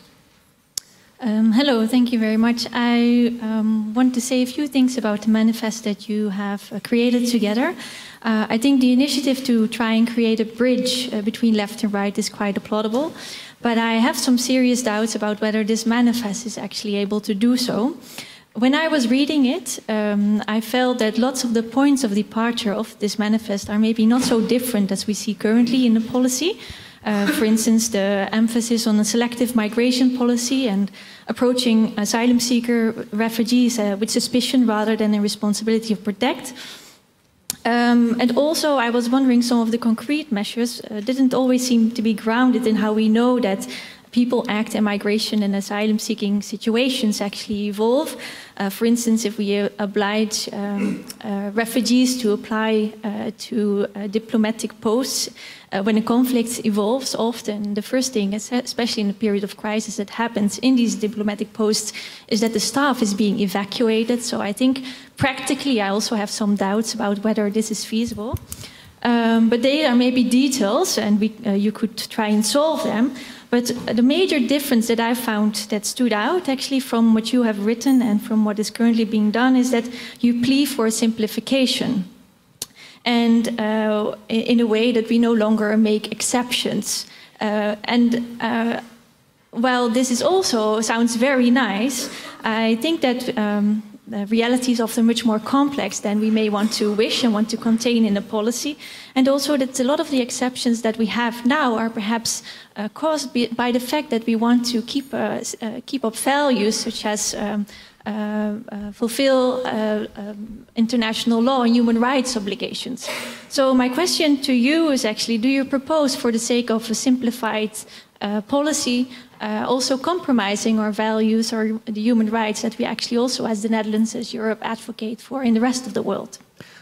Well, thank you very much. Before I give you the floor again, I would like to take one more question from the audience, from the jury this time. Is there anyone who would like to address the question at this point? There are not going to be many opportunities. Yeah, I'm just wondering, because you mentioned not making a distinction between left and right, but talking about right or wrong. But I was wondering what you think is right or what you think is wrong. Isn't that also not an objective measure, but also subjective, also coming from what you believe, also from your political colors, from your background? So, I mean, thinking about what is right, isn't it a little bit misleading? That's what I was wondering. Thank you very much. Please. Okay, to start with the first question, with simplification, I ran into this problem myself. I found myself, eventually it was 2015, that there was actually a difference between someone who has a residence permit and someone who has the Dutch nationality. And I wanted to become more politically active, needed to work for several parties in parliament. And then I thought, well, this might be just something administratively that I can take care of. I was so wrong, because even that I have been since 1984 in the Netherlands, studied here, went to school here, worked all the time, there were extremely complicated procedures from the Immigration and Naturalization Office that required not only a lawyer, in this case Wil Eikelboom, but also Greenberg Traurig as an international lawyer firm to intercede to get me my Dutch nationality. I had to answer questions as, yeah, between this period and that period, you weren't registered in a certain, you weren't registered with your municipality that you lived somewhere. I said yes, because I was living in the house of a diplomat that is working in Portugal. And they were like, yeah, but you could not prove that. I said, well, here you have all the rent payments from a Dutch bank account to a Dutch bank account, the rental agreement, etc., etc. And they still didn't accept it. The only course of action was actually going to court and threatening them, not only in the courts in the Netherlands, but also in the courts of Portugal, where this diplomat actually was. So do we need simplification in this process? Yes, because it's extremely bureaucratic. As to the second question, between right and wrong, I see it as there is no political way to solve a technical problem. There is no PVV or a GroenLinks way to screw in a light bulb. there is a certain problem. And the problem is that you have immigrants coming here that you want to activate, that you want to have contributing to society in any case or form. And if you have no right to be here, if you cannot be objectively be classified as a refugee, then you shouldn't be here. And refugees that are here, those are the people that you want to help, not only in this country, but also in their country of origin, because you have a role to play in it. You have to play an active role to make a country stable again. So there is a right and there is a wrong. And it doesn't come from any political party as far as we see it. Do you want to add something to it? Oh no, I completely agree with everything, especially the point about yeah, maybe this one thing that when Mr. Nuur was talking, that he was about 10 years in before you knew you were getting 12 years. Well, that's the kind of thing we really don't want to see anymore. That's you cannot. It's inhuman to subject any immigrant to 12 years of uncertainty before they know what they're up to. So. Simplification, we really need it. Thank you.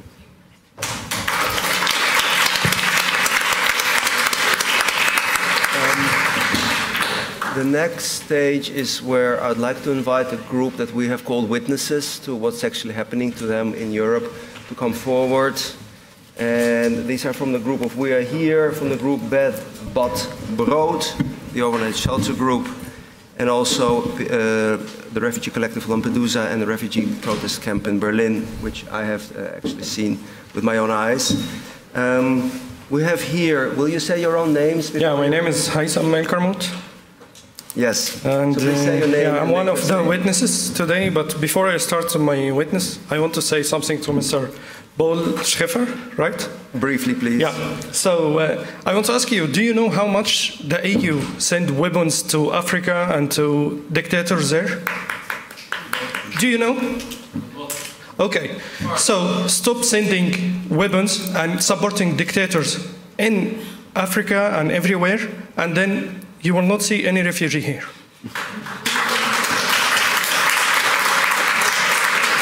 Yeah. I have been a witness of many crimes the EU committed towards refugees.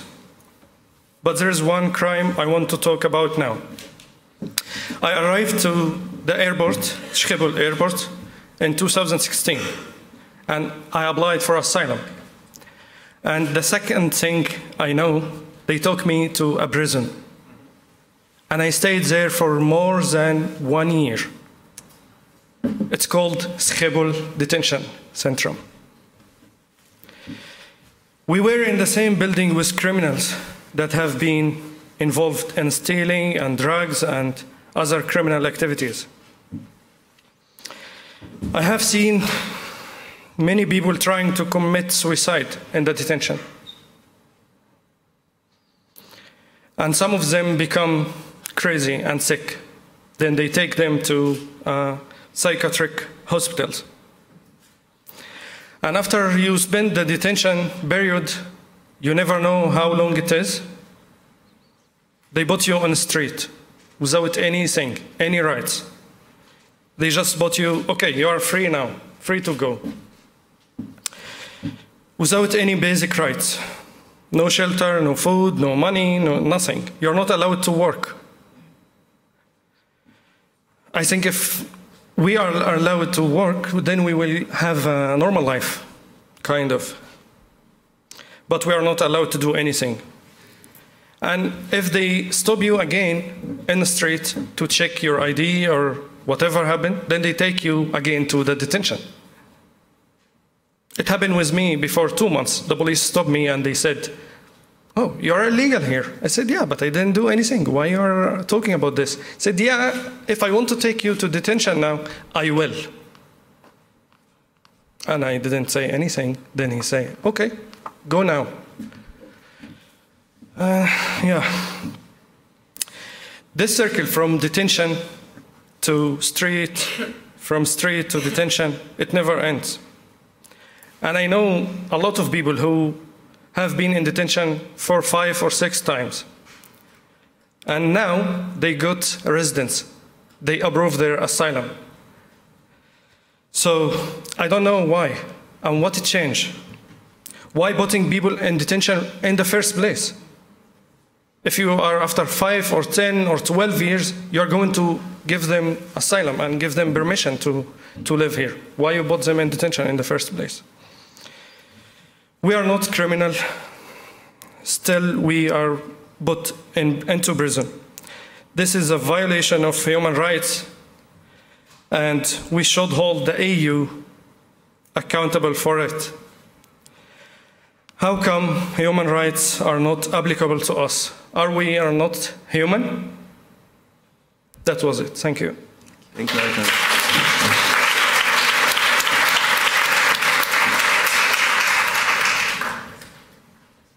The Honorable Judge, good evening, good afternoon. I'm good in actor. I'm good actor, but I'm not good in lying. In this country, people are being accepted by just hearing the story. Does this person telling the truth or not? Is it true or false? I lost the possibility to live a normal life because I'm just not good on telling my story.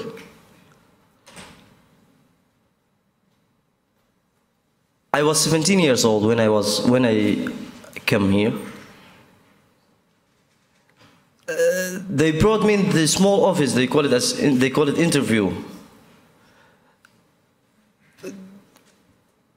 I had been in similar office like this in Sudan before they hit me. I was very afraid. There was a big Dutch man in front of me. He's keeping asking me questions. I got very afraid.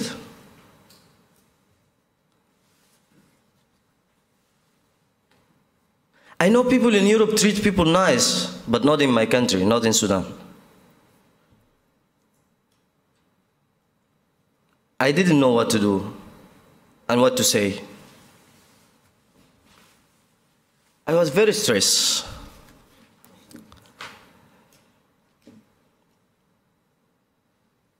The Dutch guy showed me the village, my village, in a map. And he asked me, this is my village, this is your village? I never saw in my village in the map. I never saw even Sudan in map. I only wanted to go out from that office, from that interview, because remember me, a lot of bad memories. It would be different if me and this guy we have sitting in somewhere else, not in that place, normal place. It will be different. And he can understood what I have said, what I have want to tell.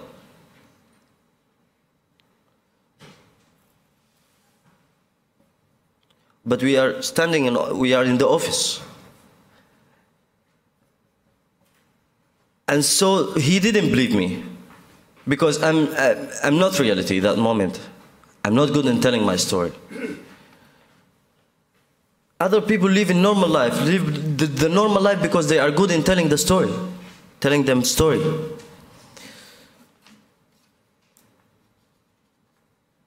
I have been in a lot of different squad places between 2013 till 2017, moving from place to place.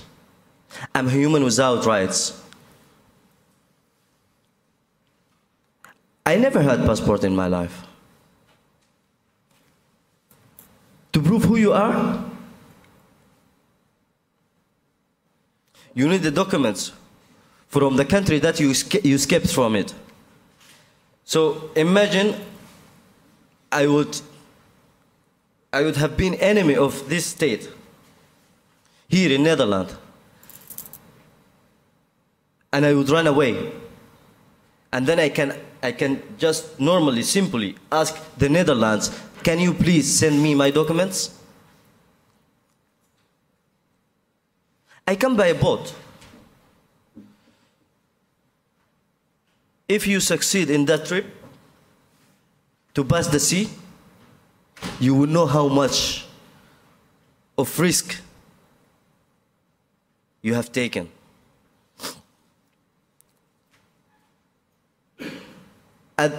At this years on the street,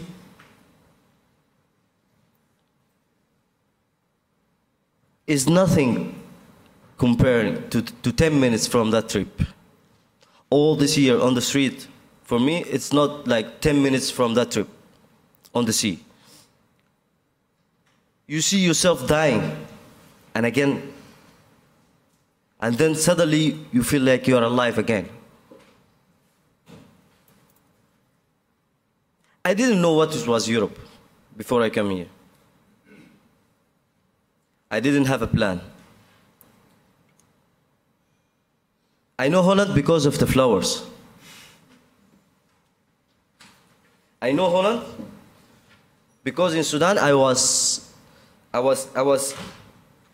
saw a publicity.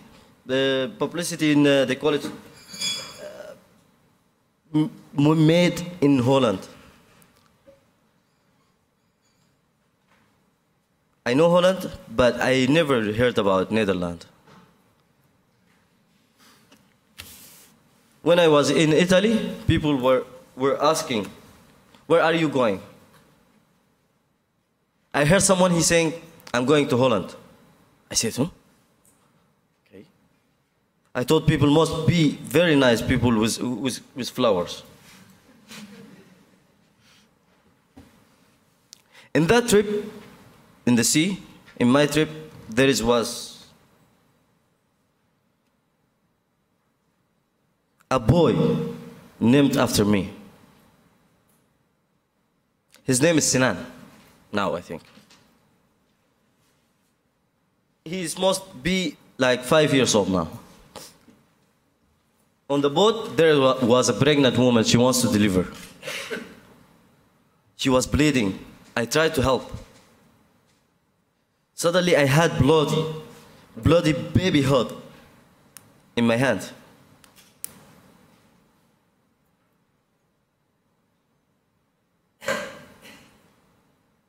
I felt the navel cord in between the mother and the child. And then we are not allowed to take anything in that boat. When we was in the boat, from Libya, they search you. You are not allowed to take anything sharp in your body, even this belt or watch or anything. And that moment when I see the navel between the mother and the child, I said I should do something. And I just cut it with my teeth. And the boy survived. And when we arrived to Italy, the mother asked me, what's your name? When the ambulance came and they took her, they put her in the bed, she held my hand and she asked me, what's your name? I told her, my name is Sinan. She told me, okay, I'm going to give this boy this name. So there is a boy named after me. His name is Sinan now. And this is why I'm happy. Thank you. Thank you, Sinan.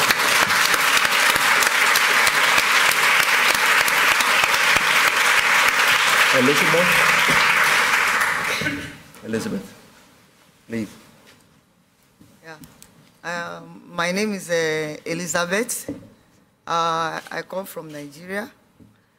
I was in Netherlands since 2012. That is 6 years ago now. I have a resident permit of Netherlands before, but they took it back. But since when they took it back, they told me to go to my country, which I had. I didn't go, but my lawyer tried to let them know that the ladies is not a good heel, but the IND refused that, oh no, this, that. But since that time, I was with Legacy's House almost 2 years. The Legacy's House said, oh, we cannot help you. We only help the people that they have documents. And now your document is found. Okay. Then I came to Amsterdam. to go and see the Gemeente. Now I'm sleeping in BBB. But what is happening now is that I'm sleeping in BBB, but it's not that it's convenient, because I'm talking on behalf of the people that we are sleeping in BBB, and on behalf of the people that, that we don't have a document. Because all the people that we don't have a document, IND, they don't recognize us, or UN or whatever. They don't recognize us like a refugee. They think that maybe we are with ourselves, which we are sleeping in BBB, we don't have money, nothing, no any income, anything. We go out in the morning and come back in the evening, which is not easy for me. Like, as a woman, I will want to use maybe toilets, or buy toilet roll, buy pad, or using coins money or anything, which we don't even have any access of that where we are sleeping. And again, we sleep like 2 people in the room, 10 people in the room, which is not convenient. Everybody have the whole his own sickness. Then when you again, you go to doctor, when you have resident permit, when you go to doctor, the doctor will treat you good. Like, okay, you have a resident permit, because I'm talking about the experience. The time that I have a resident permit, I know when I go to doctor, I know how they are, the medicine I want to use, they give me, because they know that I have a good insurance that I can pay or do stuff. Then, by that time, I'm working with social. Before, by that time, when I went, the time that they give me residence, until the resident finish and they stop it. And again, but now when you go to hospital now, although they are trying, because at least some medical, they will say, oh, you are okay, even though you are, if until you are dying like this, they will say, okay, okay, let us give you something. Because when you go to, because you don't have insurance, they say, oh, you are okay, go and use paracetamol, or go and use something. And we people, we are sleeping in BBB, most of us, we are not in good health, and we are dying small.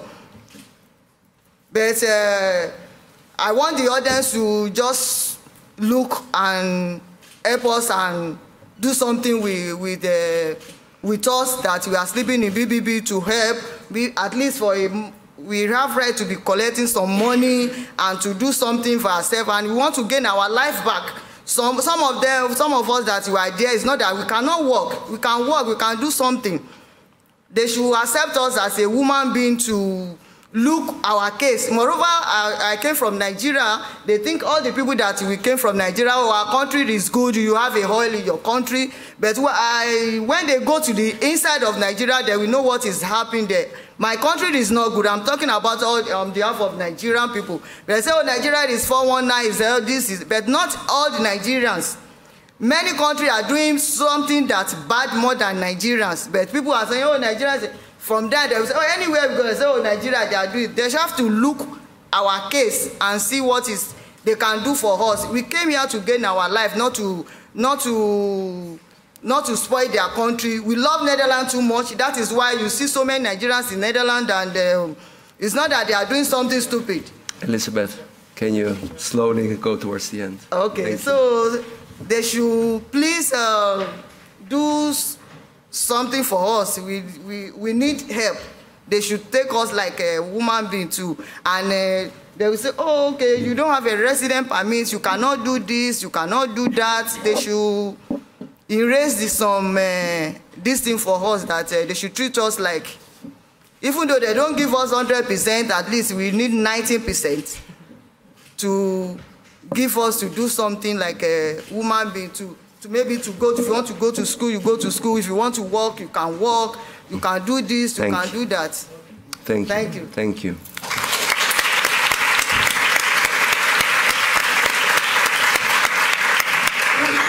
Teferi, I think. Yeah, I am Teferi.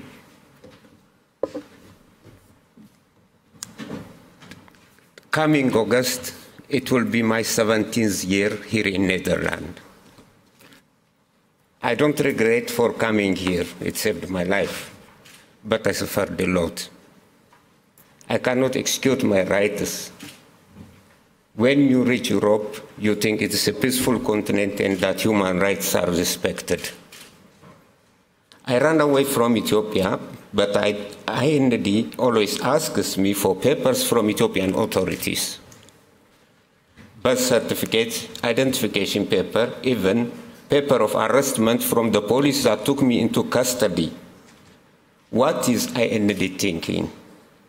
Those people will not give paper in which they state that they have arrested and tortured me. I was in asylum centers in Rijsbergen, Oos, Dillen, and Delfzijl. After that, I was out of procedure for 5 years. In 2008, I got arrested for crossing red light by bicycle. I was there for 7 months. They call it a detention center, but it is a prison. Then they didn't have the right to keep me longer than 6 months. Within time, this became 9 months, and now they can even keep people for a year. After 7 months, they put me back on the street and told me to leave the country within 48 hours. But the judge granted me a compensation for the extra 1 month. And this money could come in 3 months. So I waited and I entered into procedure for the second time. I went to Den Bosch, then Ter Apel, to be fingerprinted again. Then they sent me to Busum. After a while, they wanted to dismantle that camp and they dispersed us all over the country. So they sent me to Emmen and then to Drachten. In front of the place is a huge police station, bigger than I ever saw in my life. When I was dropped by the bus driver, I first saw the police station, not as they say. After Drachten, my second application was rejected again. And because they don't believe I'm Ethiopian. They brought a translator. We spoke Amharic, my native language from Ethiopia, but they still don't believe I'm Ethiopian. Soon, I will go for a new interview at IND in Den Bosch, probably next month. I don't know what to tell them. They know me for the last 17 years. I have no new information and they have no new question, I think. Ethiopia is unstable already for 40 years. And the European community starts pushing African countries to accept political refugees. Although they call it development aid, the EU gives Ethiopia more than 124 million euros a year. The authorities can keep that money only if they accept refugees back into the country and secure Europe's interest in Africa. This money never reaches the public. When I first arrived here, I got the right to stay 1 year. During that year, I received a 3 months work permit. That was in 2002. I was able to do small jobs, working with farmers, picking up apples. In that time, everyone I met welcomed refugees. People were more open. Today, people are afraid of Islamization and refugee invasion. Far-right politicians have implanted negative thoughts in the minds of the public. European politicians become like African politicians because they only listen to themselves. That is what we exercise in Africa. Thank you.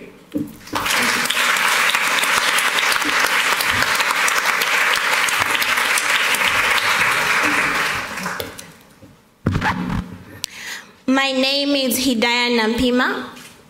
I come from Uganda. I stand before you because the Dutch asylum system has failed me. I arrived in the Netherlands 9 months ago, and personally I have a very bad experience with the IND. To begin with, my interview was a very big challenge to me, because the questions that were really asked, most of them were very intimate. To be precise, I belong to the LGBT community. Where I come from, in our daily life, we don't normally talk about the kind of people we are because we fear to be judged by society, the friends, religious leaders, and all our neighbors. In the European community, it's very normal to talk about who you are. It's very normal to decide the kind of person you want to be. But what I feel since I came here, I can easily confide in anybody the kind of person I am. I was very perturbed during my interview because IND did not believe my story. Well, in my story, to be brief, I was sexually molested when I was very young. And IND really questioned me why I had to tell them that I was sexually molested. I mean, if you need to hear my story, you need to hear exactly what happened to me. After a long session of about 9 hours for my interview, all didn't go well, and I was supposed to go to court. During my court session, IND strongly stressed they didn't believe my story. Well, I've gotten a few friends who have been successful through their asylum procedure, but if you look through very well, you don't see anything specific that they're really best on to give them the status. I understand IND did not really listen to me very well. I have a feeling I didn't get a chance to explain myself really well. And to be honest, some questions were really very vague. In the asylum centers where we live, that is called the Azad States, we denied the right to education. I mean, if I stay in the Azad Sea for like 2 years without attending school, and then maybe after the 4th year I'm granted my asylum, my 3 years are wasted. So I believe we really have the right to education, to learn more about the Dutch society, and also to exercise our experiences. When I was given a letter of 28 days to leave the Netherlands, I was really very tense. I really didn't know what to do. I was invited by the DTNV to talk about my status. I told them, yeah, despite the fact I've not been given permission to stay, it doesn't really feel like my problem is solved. The lady who talked to me, she said, if you do not comply, we will forcefully take you back to your country. I wonder who decides upon this. I would feel there should be an independent body to investigate situations of the countries where we come from. In my honest opinion, if I get a chance to do my interview again and maybe get another lawyer, I think I'm in a better position to talk more about myself, and hopefully I will not be judged this time, and all the decision will be based on my decision, on my report that I would have given, or my detailed story. Thank you very much.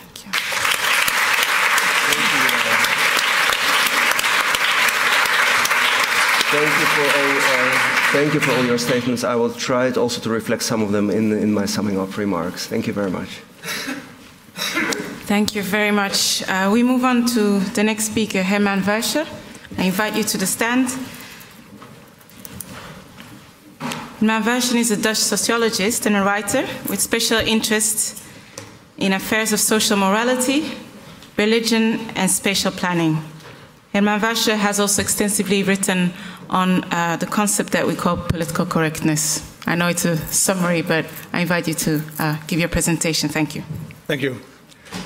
3 years ago, there was a discussion in the Dutch newspaper, the Volkskrant, about the terminology that may be used to describe the influx of refugees to Europe. The question was it permitted to use words that were derived from the Dutch struggle against the sea, like a storm, a current, or a flood, or a wave that would flood our country, if we did not take measures to constrain it. Politically correct opinion makers argued this terminology is undesirable, as this water comparison implies that the influx of refugees is a problem, even a menace, something we must contain. By using the water metaphor, we would foster negative feelings about refugees and as a consequence reduce the willingness of Europeans to take in considerable amounts of them. These opinion makers argue we should associate the flow of refugees with gladness and gratitude. Refugees offer a welcome, even necessary, addition to our labor force in an aging Europe. And they enrich our multicultural society with fresh ideas, new habits, and novel cultural orientations. But do these claims about the positive contribution of refugees to our society, do these claims stand statistical scrutiny? Unemployment rates among refugees are staggering. In a recent report, CBS, the Dutch Investigation Office, concluded that 2.5 years after receiving their residence permit, 90% of asylum seekers is still dependent on social security. In another recent investigation, another government institution, VRR, revealed that the multicultural society does not always provide an enrichment of the social environment. Even to the contrary, an increase of social and cultural diversity proves negative for criminality rates and social cohesion. So, we see that these positive stories are highly unlikely and at least unproven. They lack credibility, and I think this is an alarming conclusion because people don't like to be fooled when it comes to sensitive subjects like this. Fake good news stories make them distrustful towards authorities and will diminish their willingness to go along with the refugee quota the European Commission allocated for their country. That is one reason why we should, in my opinion, refrain from telling these good news stories. And there is another reason to do so, to refrain from these stories, a more important one. The whole discussion about the positive or negative contribution of refugees is irrelevant, even shameful. When we look to Eastern European countries like Hungary and Poland, we see the mirror image of the good news stories. There, bad news stories about refugees are told, even propagated by the governments. Refugees would constitute a menace for the national Christian identity of the population, and therefore, these countries bluntly refuse to take in their fair share. We should, I think, strongly back the attempt of the European Commission to force these countries by all means to fulfill their quota. Taking in refugees is a moral obligation. The question whether we like these people, whether their habits differ from ours, or whether they are able to offer an economic contribution should not be of any importance when it comes to people who have to flee for their life. We should emphasize their right to travel to a safe place, and we should do our utmost to offer them such a place. Telling good or bad news stories about their contribution to our society only serves to distract us from this obligation. Thank you, Ed Lachbare. Thank you very much.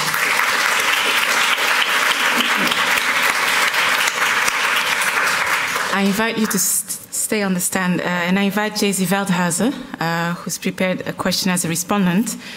As a member of the council in Amsterdam for the party Balie, and as an activist, among others, connected to the decolonization network, former Dutch East Indies. Yes, thank you for sharing your story. So I'm thinking, because I prepared a question that was focused on one of the things that you wrote before that you sent me, but I didn't think you said it now. So I'm thinking whether to respond on that or say my question anyway. You can put your question. I mean. Okay, so yeah, so I'm curious because what you wrote was that it's that it's problematic. What is happening with the influx of refugees, and the situation is only becoming worse. And also what you said now, that we cannot.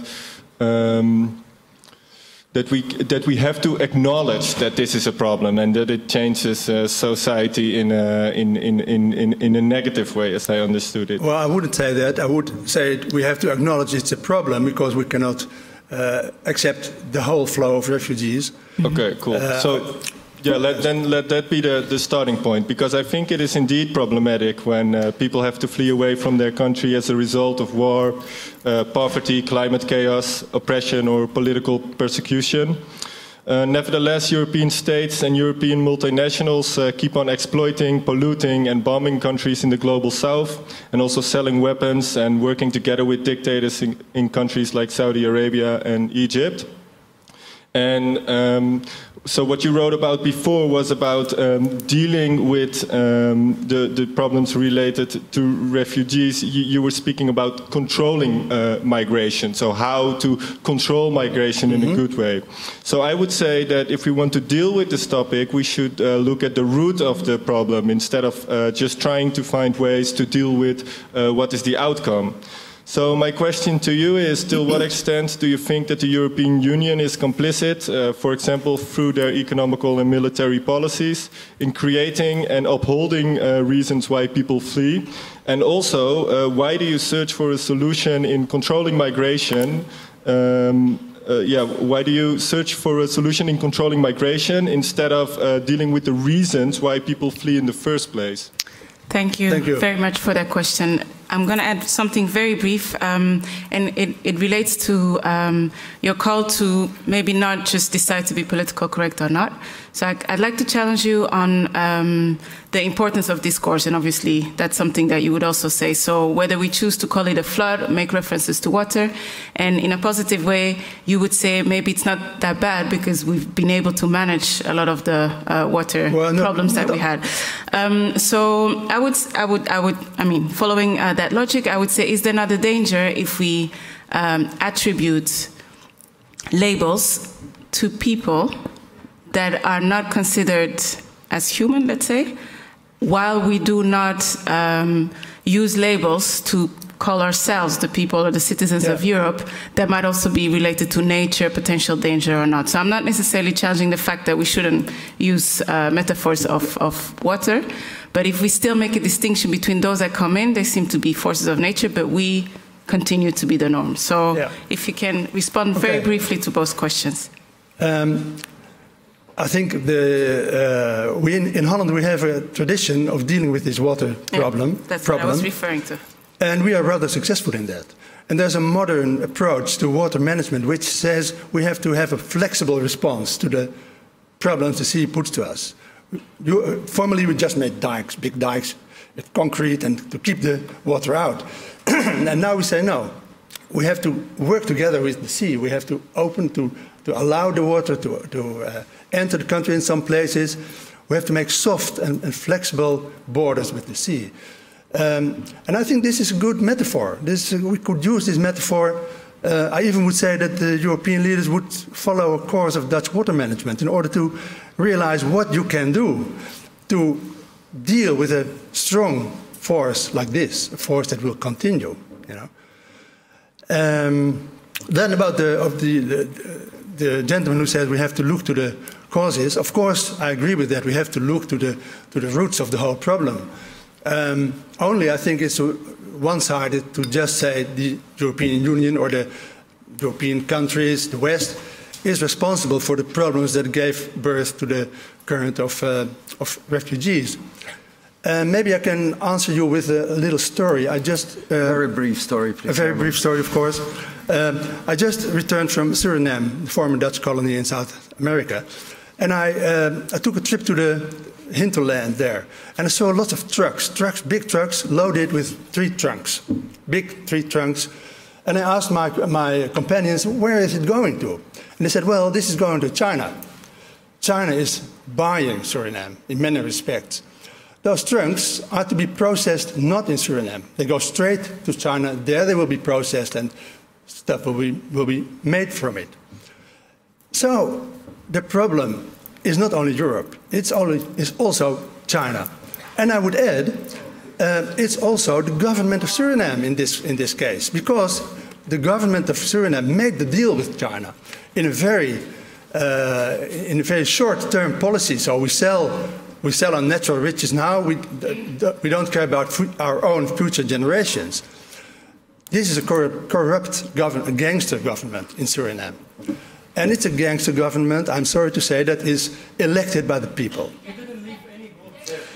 So this is a bad situation. I'm just telling this story to Haitan will come to the... I agree with you that the Dutch government could have made a completely different policy, but that's not the issue now. Haitan, leave this for later. We have time left. I think this is my answer to the... Thank you very much. Thank you very much. May I invite Nechati? I think you've noticed we are running out of time. We're half an hour behind. So please, if you could limit it to 5 minutes. Thank you. Nechati Oziri, please. I stand here in front of you as a witness in a court case. A contemporary witness gives an account of time he or she has experienced and which now passed into history. I cannot tell about the time I have experienced, but I can tell about the time I have not experienced, the time that was stolen from me. And for that I have 5 minutes, so starting now. On the days when my mother had to go to the immigration office with me and my older sister, we didn't have breakfast. We left the apartment so early that there weren't any buses yet. We walked into the city center in the morning, bags of bread with butter and salt in our hands, which we quickly made earlier. My mother always said, if we're the first and take a number straight away, it won't take too long, promise. That was never true, actually. Even when my mother and my sister and I reached the immigration office before it was even open, there was already an endless queue of people standing in front of the glass door. Then we took a number and a seat on the chairs in the long, quiet corridor. Sometimes my sister and I played some games in whisper. Sometimes I did my homework there. Sometimes I just stared at the picture with the sunflowers in front of me for hours. Now and then the grown-ups stood up and walked around because their backs hurt from sitting so long. When we got hungry, we ate the breads we made in the morning. It wasn't rare that an official would send us home again in the evening without us having had our turn. When at some point our number did flash up on the display, my mom ran into the office, my sister and I walked right after her. Then it usually only took a moment. The officer speaks, my mom tries to say something, he gives her a pink, a green or a yellow piece of paper, that's it. In the evening we go home, and as years passed, I began to understand that there were many mornings and days like this to come. And indeed, it took me 18 years. Each and every one of those days in a corridor was a day in transit. It meant a day I didn't spend in school investing in my education. Instead, I had to wait again in school, this time in front of the teacher's offices, to explain to another official person why I was missing in school from that day. It meant a day I didn't spend with my friends playing football, a day I didn't spend learning an instrument, a day my sister could have spent with her first summer love. Our years had fewer days, our clocks had fewer hours, our youth was a little bit shorter than the others. And more important, it meant one day less pay for my mother, who worked part-time to earn a little extra. I myself never migrated anywhere. I was in this statelessness group that you mentioned. But I understood, for some reason, I had less time, because I was waiting always. In the first few weeks of the school year, I waited for school books from the social services, while all the other kids already had their books. I waited at state borders where my strange papers were checked for hours while all other people just went through. I waited 18 years until I finally got the citizenship of a country. The real effect of asylum law, among others, is the intentional prolonging of the periods of time in which certain people are dependent. A flight from Beirut to Amsterdam takes 8 hours. That's one working day in Europe. In the 21st century, Beirut is 8 hours away. But asylum seekers often have to travel for months and years. We all heard this. Even if they can completely legally come according to current law, they are not allowed to fly because the airlines have to carry risk and cost. It could be 8 hours. A right which a person is entitled to on paper is made impossible to implement in reality because of a politics of time. And I disagree that this is just a technical problem. Behind this bureaucracy, there is an intention. In Germany, the Minister for the Interior wants to introduce so-called anchor centers where 1,500 asylum seekers have to hold out for months, probably years, in a building surrounded by barbed wire fences until their application for asylum has even been decided. I'm not talking about whether the application is granted or denied. I'm just talking about the time that is robbed from these people anyway. And even if someone is finally granted his official residency status, once again an endless number of micro-mechanisms of power kick into action to keep robbing these people of their time. Think about how much longer it takes to find a job with a non-European last name or with the status of an asylum seeker, to find a job, a doctor's appointment, a flat, just everything. How many times did I as a child had to hear that I had to be twice as good as the others? The phrase twice as good doesn't just mean being satisfied with the half. Twice as good requires twice the amount of time. But your time is permanently robbed. And that's exactly how the micro-mechanisms of power make it impossible to ever really arrive. A lot of the problems that you were mentioning, immigrants were the problem, is because they don't have the time to arrive. I would like to kindly ask you to start coming to the end. Yes, I do. Thank you. Toni Morrison writes, this is time, the very serious function of racism is distraction. It keeps you from doing your work. It keeps you explaining over and over again your reason for being. Somebody says you have no language and you spend 25 years proving that you do. Somebody says your head isn't shaped properly and you have scientists working on the fact. Somebody says you have no art and you dredge that up. There will always be one more thing. And this distraction, by the way, is the thing that I just heard today, talking about the corruption there, the political correctness here, and so on and so on. And while a generation is busy seriously explaining whether asylum is a human right, whether the EU is guilty for suffering after centuries of colonialism, whether we should stand by and watch people just die in the Mediterranean Sea, other people found parties, write books, take positions in the boards of important companies, or simply enjoy their life, which is, after all, our only one. Yet, every time I had to wait, it was also time for reflection. Every class that had to be repeated made you better. A generation that was told it had to be twice as good, indeed is now twice as good. And this is what you're noticing right now. Your time is over. You have 5 minutes left. This I can see clearly now.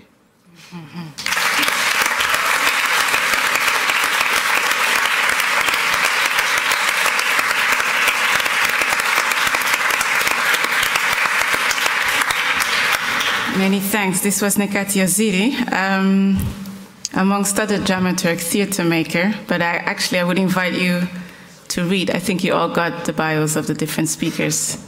It's so beautiful, I'm not even going to try to summarize what's in there. Our next speaker I would like to invite on the stand is Karin Geun. She's assistant professor at the Department of Public Governance and Management at the University of Utrecht. And she wrote her PhD on discourse analysis of parliamentary debates on asylum policy. Thank you. Okay, thank you very much. Yes, there is a PowerPoint? Sorry? Yeah, there is a PowerPoint. Do you have the clicker? Yeah? Yeah. Yeah. Very good. It works. Yes, I do think that Europe, or as Paul Scheffer said, we are partly responsible for issues we discussed today. The failing to address root causes, the striking of deals with dictatorships, and so on and so on. And today we have seen a lot of zooming out on this issue. We have seen a lot of zooming out towards legal, ethical, and political context of this issue. What we have seen today is that there is this balance, or perhaps disbalance, a trade-off, sometimes it's called like that, between, on the one hand, the protection of national interests, and on the other hand, the protection of human rights of refugees. And that has been always the case, this balancing between national interest, economic interest, social-cultural interest, security interest of states and of refugees. And it is very difficult to balance that. And everybody wants both these issues. However, states mostly focus on national interest, not only their own national interest vis-à-vis refugees, but also the national interest between themselves, so within the European Union. And what we see is that that leads to a deadlock with many negative effects for refugees, on their security, on their autonomy, and also for society on, for example, on integration problems. So many people agree, also in this room, many people agree, we should try and strike a new balance between the national interest and the protection of national interests and the protection of human rights of refugees. And what states do is they keep on talking and talking and talking about these issues. And I think we should step away from these repeating debates. We should step away from repeating over and over again how important it is to defend our economic interests, our security, and so on, and see that as a trade-off. And I think as long as the debate is done between states, we will always be in this repeating debate. So what a lot of people propose right now, with Benjamin Barber as the main proponent of this, is we should step away from the states debate and get to the urban level.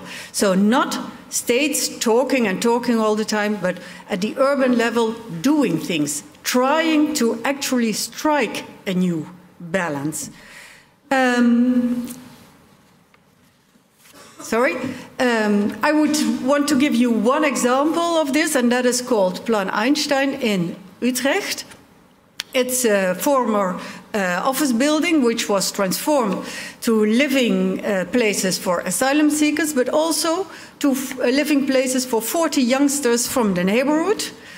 And there are courses, English courses, all kinds of levels, entrepreneurship courses in English, because they are meant to be future-free for asylum seekers, as well as for people from the neighborhood. So it's a project in which people live together, co-living, and learn together, co-learning. And it's future-free. It's not meant to prepare people only for integration in the Netherlands. It's meant to prepare people also for return or moving on. So I think this is an important new way of having a debate on these issues. It's no longer states debating issues amongst themselves, talking and talking all the time, but cities actually doing things. I think this might strike a new balance between all the prioritizing of national interest and the protection of human rights of refugees, because the public opinion might be influenced when it sees that it actually can be done. It's not such a big deal. We have to do it, as Herman Vuijs said. They are here. We have to protect refugees, and it can be done in a way that is better than the way it is done at this moment, if we actually start taking small steps. Thank you very much. Thank you. That's it. Thank you.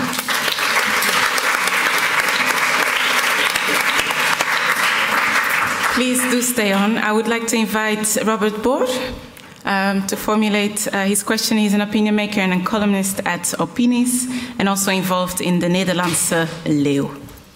Okay. The Central Bureau for Statistics, they published numbers on the non-Western migrants being more involved with crime and also making more use of the welfare state benefits, like the bijstand, for example. And also this week a report was published by the Dutch Council on Scientific Council for Government Policy, in which there was a negative correlation between diversity and the social cohesion in areas, in urban areas.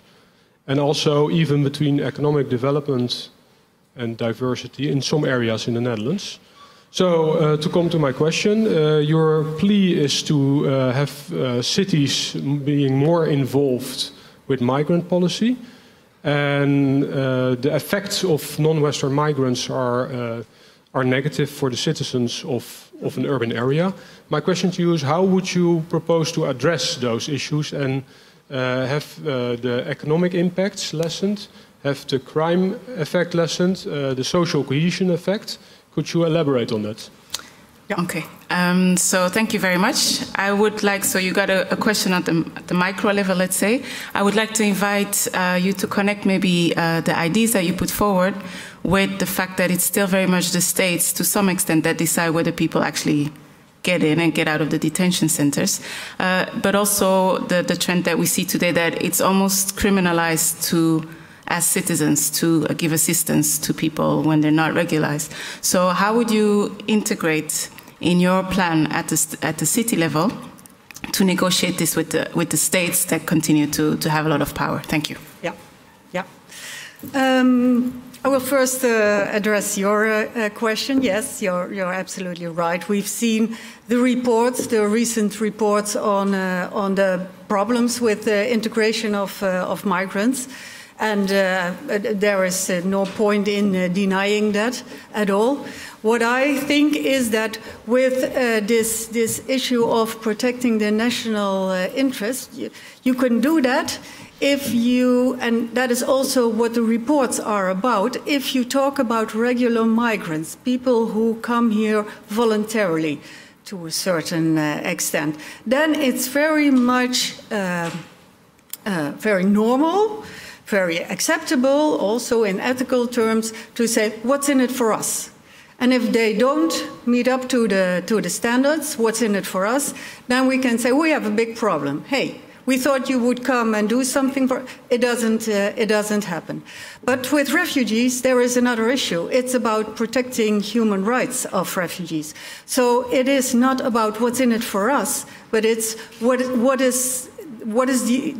how can we protect their human rights? How can we protect their physical security? How can we protect their autonomy or their, well, life beyond physical security? So it would be sort of weird to judge refugees on are they good enough in integration in Dutch society? That is not the issue. One could do that with regular migrants, and that's very acceptable, but not with refugees. On the other hand, refugees need to integrate after they have been given a refugee status. And that is where experiments like Plan Einstein come in. That is what helps them to bridge the waiting period, to better prepare for integration in Dutch society, also perhaps for return migration or moving on migration. And it might help influence public opinion because the neighborhood, Overvecht in the Netherlands, a deprived neighborhood, actually sees the assets of being able to do courses there and have young people living there instead of it feeling like a burden. So thank you very much for this interesting question, but I think it makes a difference to talk about regular migrants or refugees. In your question, yes, I agree, and I also think that Thomas Spijkerboer warned about this issue during his, the preamble of his talk, when he said, well, it's not cities that decide, and there might be a sort of a clash coming up, increasingly coming up with the national level, because it's still states that take the decisions on having refugees accepted or not. And yes, that's true, but we also see that increasingly there seems to be a sort of a divide coming up between cities who are actually confronted with what happens on the ground, integration, all these kinds of things, and the national level, the European level, which is sort of, it seems to be loose from these issues. So these two stances seem to clash more and more, and we will see what happens in the near future. Thank you very much. Thank you, Karin.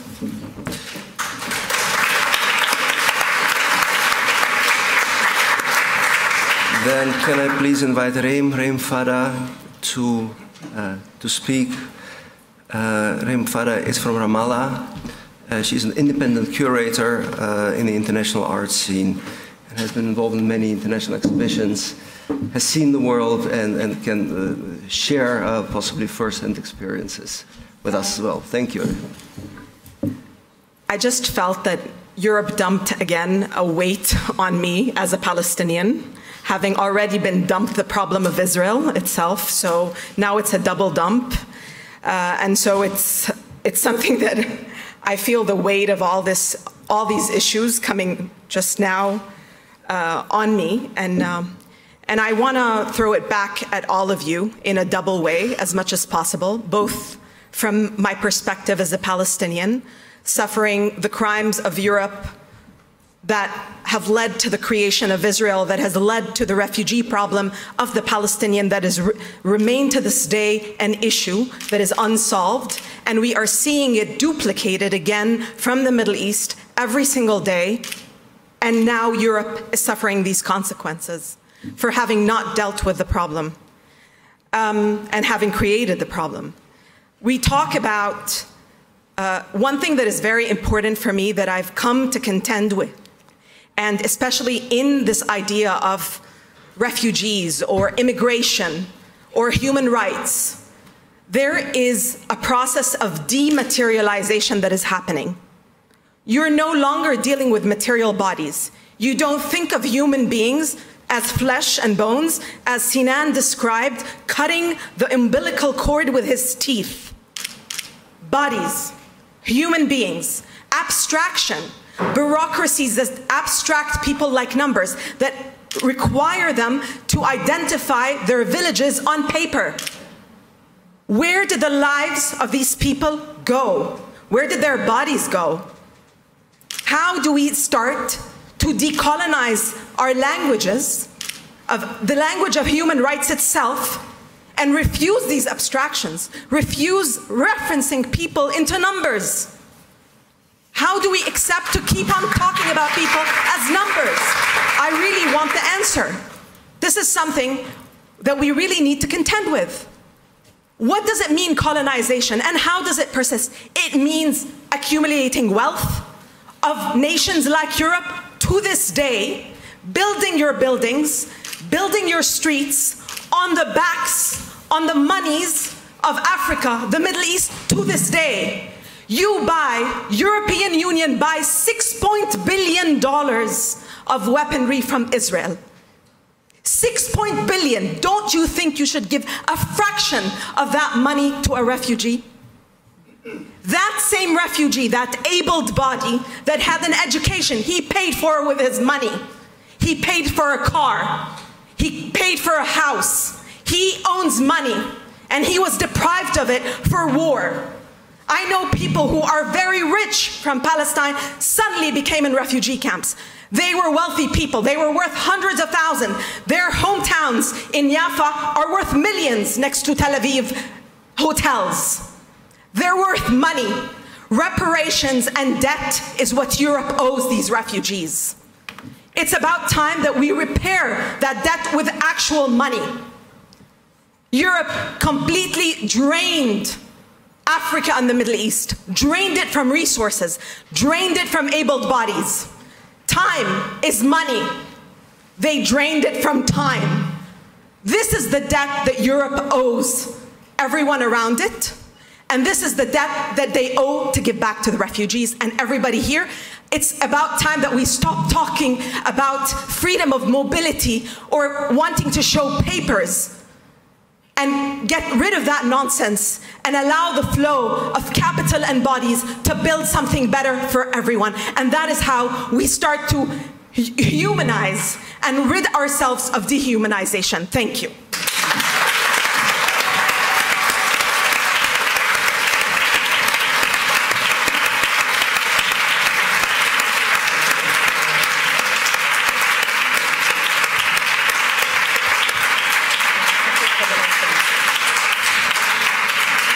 Thank you very much. I would like now to ask you to give us the last bits of your attention for our final speaker, Marton Gulyás.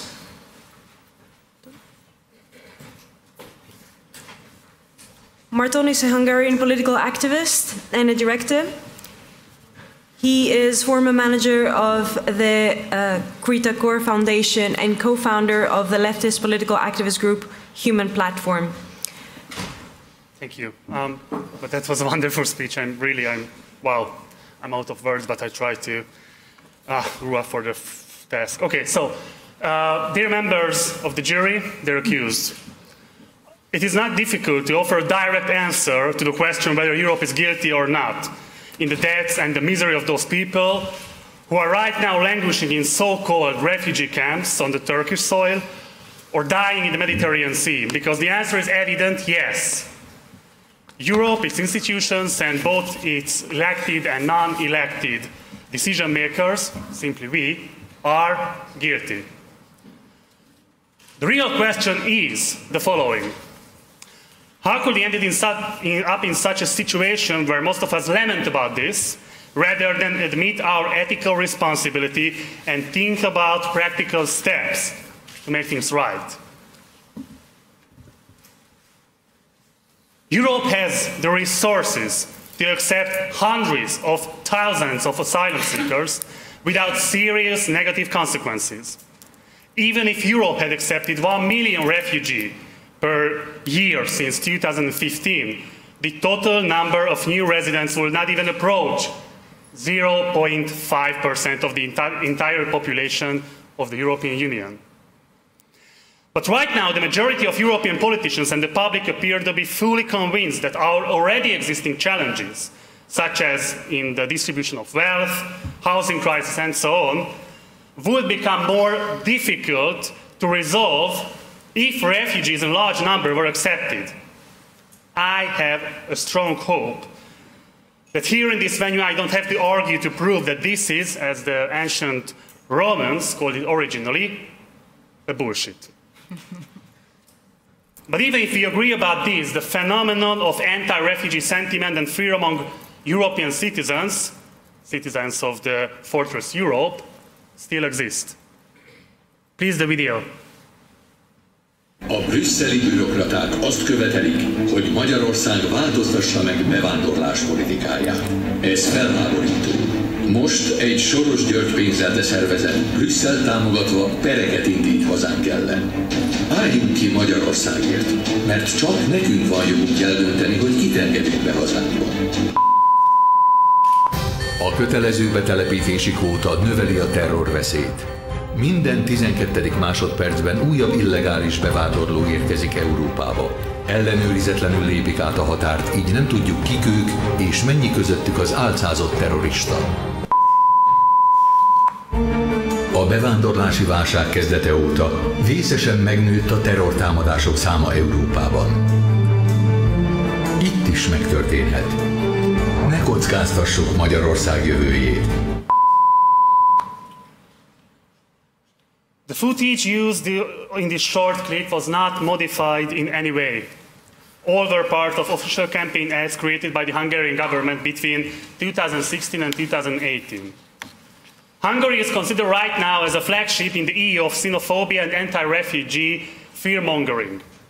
That is just partially true. Our government's views are shared by almost every other government everywhere across the Euro. Sebastian Kurz, Emmanuel Macron, leaders of Slovakia, Czech Republic and Poland are maybe expressing their views more politely with shrewder rhetoric. But their core political ideas about refugees are very similar to Viktor Orban's, which is refugees go home and die somewhere else. These politicians don't appreciate that refugees value the European Union more than its own citizens. They risk their life to reach its soil. Isn't this the kind of enthusiasm that nationalist leaders want to see from their people? Citizens who will die for their country? I think our leaders could learn from the enthusiasm and the dedication of the refugees. And that is what I am going to offer right now. In 1 more minute, please. I tried to. Thank you. The Hungarian government launched a settlement bond program for wealthy foreigners. If you buy Hungarian state bonds worth €300,000 and pay an agency an additional €60,000 for its intermediary services, you will get a permanent residency status and access to the EU. The government suspended this program in 2016, but there are serious rumors about a relaunch. That is why I will launch an Indiegogo site where I will transfer the €500 I will get for my participation on 2 panels. My goal is to raise €360,000 to buy permanent citizenship for 1 refugee. If my government doesn't listen to my wish to accept more asylum seekers, then I have to force them with the only authority they obey, money. But how to decide which person would be eligible to get this citizenship? Let's do it in a vulgar and banal way, because that's what we love to do it all the time, consuming and creating soap operas in order to commercialize every existential questions of ours that matters. So, let's do a contest. The Eurovision citizenship contest. It will follow exactly the same format as the Eurovision Song Contest, a TV program which is supposed to address visions and identify questions about what it means to be a European, but which definitely fails to fulfill its original objectives. Our competition will be different. In this contest, every European nation will be represented by a refugee who would like to live on the soil of that particular nation, who would like to become a member of that nation. In this competition, if the competition is realized, the question of worthiness, the question of eligibility related to the European citizenship status will not be abstract anymore. The cruel reality of the Fortress Europe will be on stage to confront us with ourselves.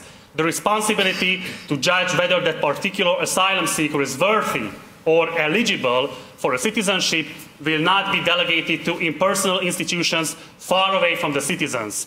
It will be on our hands. Another conclusion, sorry. 1 sentence, please, if you can. In the past 12 years, €6 million arrived in Hungary daily from the European funds. But the scope of beneficiaries were quite limited. Aside from German, French and Austrian companies who got huge tenders, only a few Hungarian oligarchs and a tiny fraction of medium-sized enterprises profited from these funds. This resulted in a mainly overfunded and ineffective investment which had no impact on the standard of living of Hungarian citizens. So my argument is, if you as a citizen never felt included in a society or supported by your state, by the EU in your daily struggles, then you are just not capable of accepting, let alone demanding, an inclusive policy towards refugees. The government of my country won the election back in April, not with the promises of better living standards. They didn't pledge any increase in the wages or pensions. They didn't promise any better education or healthcare. They pledged only one thing. We can guarantee your life will not become more miserable as it is right now. In the mirror of this phenomenon, we have to face with the question, are those people xenophobic who are against inclusion of migrants, refugees, or are they rather in such deprived circumstances that their minds and souls are occupied with the daily struggles, and from their perspective, anything related to change, inclusion, and so on, could be nothing else but danger? My point is that inclusion has some preconditions, and the EU doesn't fulfill them at all. The elite is against inclusion because they could not privatize it, as there is no business opportunity in it. Ordinary citizens are against inclusion because they are aware of the fact that there will be no more resources for redistribution. So it would mean that they have to show solidarity towards the refugees. But that is the thing which they also need, and no one shows them. Thank you. Thank you very much. We will hear now a question from our last respondent. Sid Lucassen is a researcher and author of books such as Democracy and Its Media and The West and Identity.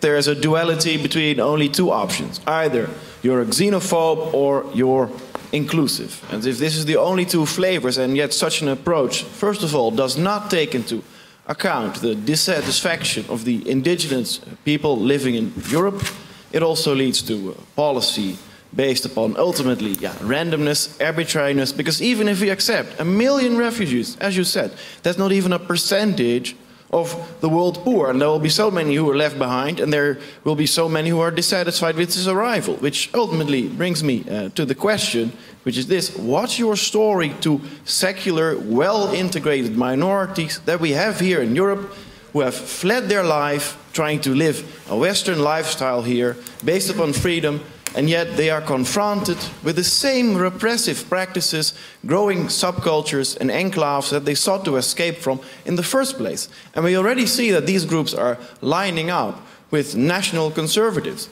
What's your story to them, as we can hardly call these people saying they're xenophobic? Thank you. Thank you very much. Before you get to the answer, one very last short question from me. So we heard today from several speakers many legal arguments, although we did agree that the topic is mainly a moral one. So that made me think of the words of Dr. Martin Luther King, who wrote that morality cannot be legislated, but behavior can be regulated. Judicial decrees may not change the heart, but they can constrain the heartless. And you are also known for your activist work, and I would like to ask you that from your experience so far, how do you see the role of the law in dealing with such issues, and what other tools citizens have? Okay. First, I try to give a response on the gentleman's question. Yes, I agree with you that a measure where we try to destroy capitalism and try to, redistribute the wealth we have, not just in Europe, but in everywhere in the rich world. So without these kind of measurements, there will be no solution for this poverty, which is the biggest drive behind migration. So yes, I think worldwide redistribution of wealth is necessary in order to create an equal and just world where migration, we will not even be confronted with such questions, whether we should accept or not people who are trying to get asylum in our countries. But regarding to your other question, I don't think that xenophobia means that, so I guess xenophobia means that you are pretending that the origin or the living circumstance or origin or the birth circumstances of a single person does anything with that single person's activities and actions. And yes, if someone is accusing another person just because of the skin of their color or just because of their background with crimes which he or she didn't even commit, yes, that's xenophobia, no matter what kind of race you belong to. And I guess it's very important to talk about xenophobia in that understanding, that we should address the social circumstances. We should address that what kind of social background that certain person has. And just give me my example. I was born and raised in Hungary, and after the transition back in the 90s, tens of thousands of Chinese migrants came into my country. For example, there was even, you could say, an enclave of Chinese in the capital of Hungary. And no one had any problem with them. So these kind of cultural differences didn't occur to anyone, really. From my perspective, of course, I'm not living in Germany. I'm not living in those countries which are affected immigration or asylum seekers the most. But I could say from my perspective that this is a shame that such a country, which is still a rich country, I'm talking about Hungary, so as a country, as Hungary, could not accept more refugees, tens of thousands of refugees, because we would have the resources for this. That was my main point in my presentation, that when my government denies the access from these people to get their asylum seeking status, saying that it would, get sources rid off from those people who are Hungarian citizens and already in need. These are not two things which are against each other. We could solve the lives of those people who are living in poverty in my country, but not against the help which would provide to those people who are asking for help at the borders of our country. And relating to your question, I'm not a law expert, so I have absolutely just a personal comment on this issue. During this week, my government initiated a new legislation called Stop Soros, which will put a penalty on every NGO and every employee and any NGO which are dealing with providing help to asylum seekers and refugees. So if you are providing information, you are providing food or any other help in order to that particular person be eligible for an asylum status and get the citizenship, you are committing a crime. You are committing a crime and you could easily be detained or could arrested. And this is not a joke. It is not, something simplified version of the legislation. This is really written in the legislation. So, for example, such a project which I initiated in my presentation could, cause me legal troubles in my country because I'm promoting here acceptance of refugees. So I guess if those people who were elected, and of course they have the constitutional majority in their hand, using their power just to initiate this kind of horrific, unhuman laws, these are not acceptable ones. And I guess then you should read more about Thoreau, about Martin Luther King, about Gandhi, and civil disobedience is the only tool in such a situation which you could use to fight against these absolutely unacceptable laws. Thank you very much.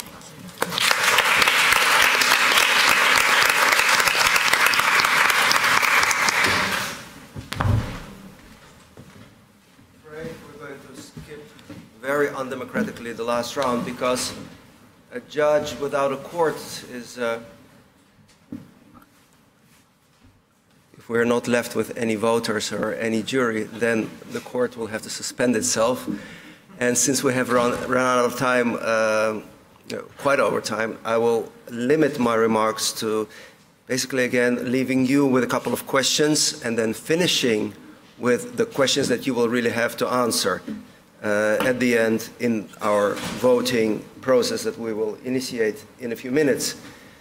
Just the idea of the summing up that I wanted to give, the questions are, we've put out there that Europe is on trial. We've seen some strong statements from people who experienced what Europe, or we, have done to it firsthand, and we have seen more abstract discussions as to what the more global picture, the picture of where is Europe, what is Europe, what does it stand for, and what are its larger legal, moral, historic obligations. what is under scrutiny here? What is on trial? What is Europe? Is it the institutions in all of their variations? Is it the states that constitute it? Is it us, the citizens? I think we've called at the beginning that us being here, the citizens, will have to represent all of it here and think about it. But mainly, and this has come back many times from the witnesses in particular, what about the non-citizens, the would-be citizens, the newcomers, the undocumented, the invisible, those we don't see or don't want to see, the stateless and the homeless? Are they part of Europe? The question we'll have to answer that has been put out here is Europe under threat? And if so, from whom? How bad is it? If Europe, and therefore also us present here, is under threat, what measures do we have to take to defend it? And in doing so, does Europe, again, us here, commit wrongdoings, violate our own principles, our own very principles upon which we meant to build Europe? As I said, I was struck by the personal statements. I was struck by the concept of debt that Europe has created, the reflection that Reem gave us about us, Europe, getting back something that we have created and having to deal with it. Listening to everyone here, I thought we could walk away here as well, making it simple with the conclusion it's complicated, which is because we heard so many viewpoints and also overlapping viewpoints, also where actually people agree that you would think come from different camps, so to say. Simplification is welcome in a sense, and we will have to try to simplify it with the 5 questions that will remain. We're here now to make decisions, we, the people of Europe. Most likely difficult decisions. Decisions about the Europe that we live in, the Europe we want to live in, and what is this Europe should look like. These decisions are also decisions about yourself, as has been said many times by now. So beware what you wish for. The proven chosen here today is quite harsh, guilty or not guilty. I was going to put out, and I think I need a PowerPoint there, the preamble, but I'll just put it out there for you to read if you have a moment. Preamble of the Charter of Fundamental Rights of the European Union. I think it says it all, what we're all meant to be and meant to represent. I will not read it out here, but I want to give you a minute to look at it yourself. Having said that, and giving you a minute to look at that, I will go back to the table, we'll formulate the questions and ask your answers to it. Note the preservation of common values, respecting diversity in cultures and traditions of the peoples of Europe, national identities of the member states. And we need to strengthen the protection of fundamental rights in the light of changes in society. We're here for the first question.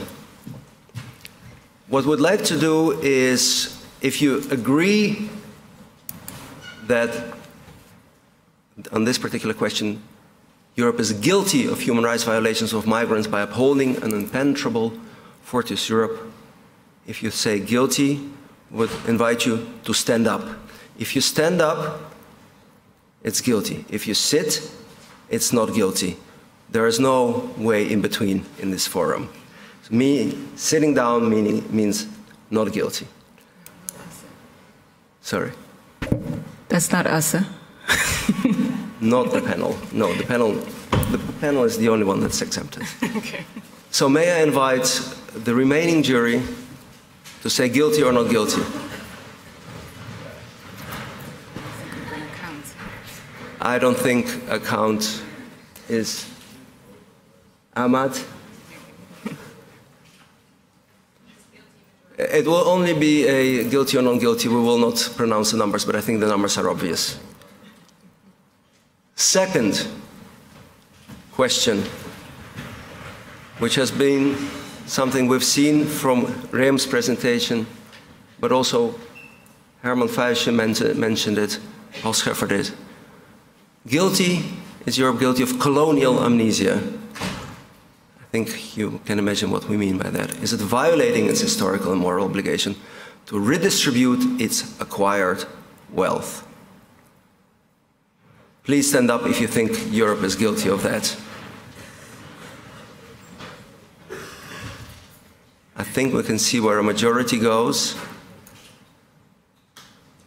Those standing and walking, is it guilty or not guilty? Good, please sit down, thank you. Is Europe guilty of not adequately protecting its own citizens from the terrorist threats infiltrating the migration movement and not protecting the European cultural and religious identity? That is the flip side of the coin that we've tried also to get into the discussion. Is the question clear? Is Europe guilty of not protecting its own citizens of the terrorist threat and also not protecting its cultural and religious identity? If you think Europe is guilty of that, Europe, us, you, then please stand up. 3 persons standing up. 4 persons standing up. Thank you. Next question. Is Europe guilty of failing to show solidarity with countries that take in a much higher number of refugees? And then we don't, that can relate to European member states, but also states outside the European Union.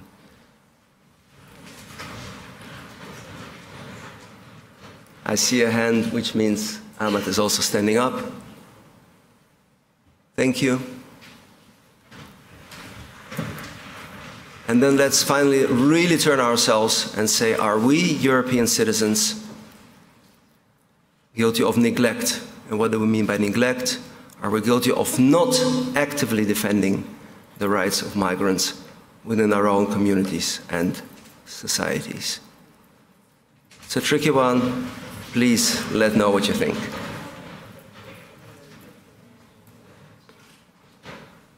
I see people sitting, I see people standing.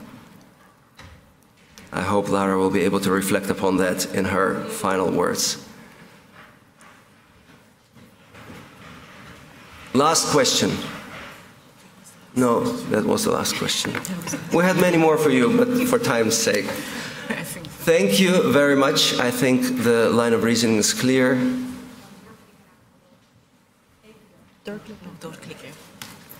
We, can the PowerPoint come back, because we have an epilogue after. Yes. Lara Staal.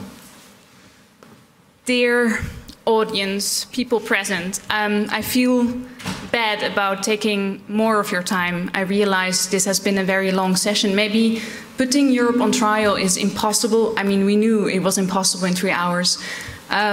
So maybe it was bound to get too long. As this is a people's tribunal, I feel I have to check with you. I prepared something. It will be 10 minutes. Shall I try to shorten it? I shorten?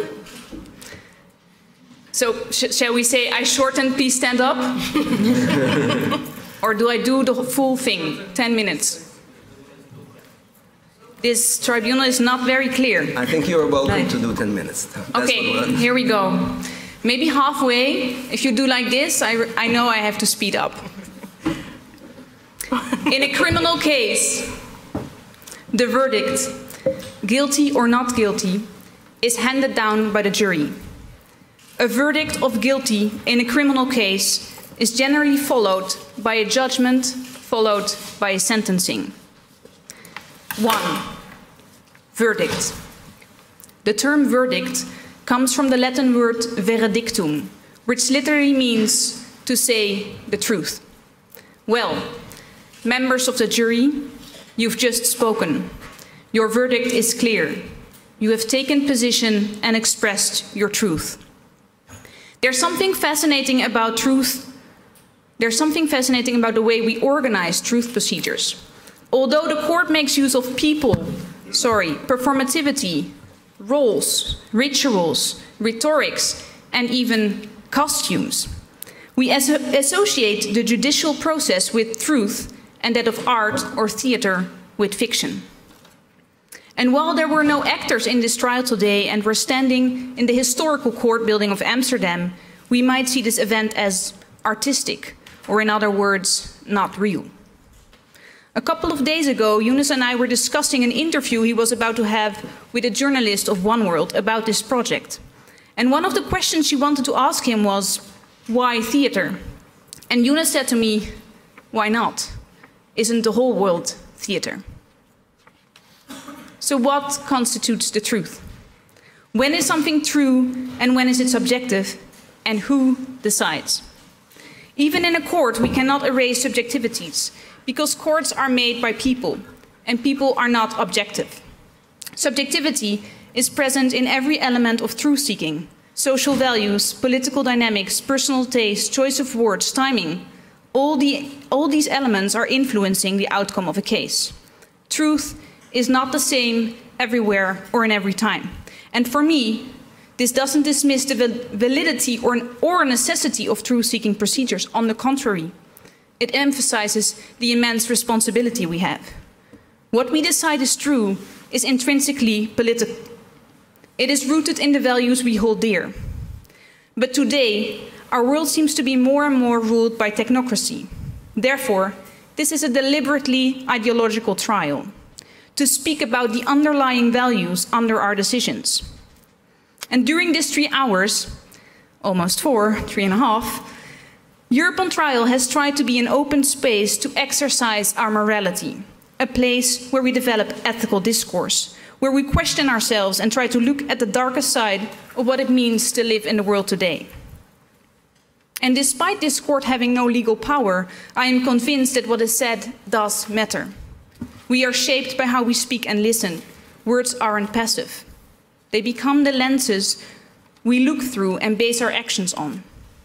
We never operate isolated from the world outside, and we will bring what was said here into other networks and other exchanges. These mutations are unpredictable, and it's impossible to measure their impact, but let's not think there isn't any. We may think that official institutions are real and that a project like this is not, but reality is an outcome of a permanent negotiation between ideas that are not real yet and actions. And democracy is nothing more than a constant dialogue between the here and now and the possible. Today, we've showed that it's possible to say that Europe is guilty. And for me, the world looks different after such a verdict. 2, judgment. In court, the judgment is the moment the judge explains the reasons for the verdict. But as this is a people's tribunal, where everybody has spoken, this wouldn't make any sense. You alone know the reasons that have been informing your judgment. Essentially, you've been judging yourself. Still, there's something I'd like to say about this. This is a people's tribunal, but nobody pretends that we are representing an accurate reflection of society. There are very few places, unfortunately, in the world that are for everyone. Still, we try to break through our own bubble and reach out to other people, and we found a group of people who do not share the same viewpoints, but were willing to trust us, and we were willing to trust them. And because of this, not everyone voted the same. Democracy is a simultaneous acknowledgement of the rights of majorities and minorities, and we need this plurality in order to have a choice. When choice is taken away from us, as is happening in the European political systems of today, extremist voices might take over. So let's try to be each other's respectful enemies. 3, sentence. A sentence is a degree of punishment. It can involve a degree of imprisonment, a fine, or other punishments against the defendant convicted of a crime. Today, we've put Europe on trial. As Europe consists of many layers, peoples, and structures, we've decided that we, citizens of the European Union, were the closest representatives to fulfill this role. And so, we've put ourselves to trial. What does self-punishment look like? A majority of the jury in this court have found Europe guilty. No one else but us can continue to remind ourselves of what has been said and decided here today. Guilt is often associated with something passive, punishment with something that is imposed. But we, Yoonis and I, believe guilt might be a chance to take responsibility for our actions and act upon what we hold to be true and just. There's one last thing I want to say. Do I see hands up for please stop? Yeah, 4 minutes. Here we go. Last Monday, a refugee camp in Paris was cleared because of general welfare and security reasons, according to the French government. Minister Gérard Collomb said that police services will be fully committed to preventing such camps being built again. It was the 34th evacuation that took place in Paris, and Macron is trying to push for a new immigration law that would speed up the asylum process and lead to increased detentions and deportations. Last Wednesday, Mahmoudou Gassama saved a 4-year-old boy who was hanging from a balcony in the 18th arrondissement of Paris. People filmed the scene and it went viral. Macron immediately reacted by saying that this heroic act would be recognized and Mr. Gassama would get his papers as soon as possible.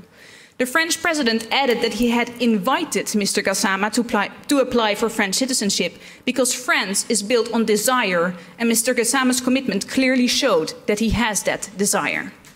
These two actions, clearing a refugee camp on Monday and granting Mr. Gassama his papers on Wednesday, reveal a very painful reality. It shows we're only capable of seeing refugees as people when someone is capable of hauling themselves hand over hand from one balcony to another, springing from one floor to another to save a child. Only when someone enters the realm of the hero does that person get humanized and granted a place in our society. Next Monday, around 60 people from We Are Here have to leave a neighborhood in Amsterdam called the Rudolf Dieselstraat, where they've squatted 22 small houses since late April. The group has lived in more than 40 squats over the last 6 years.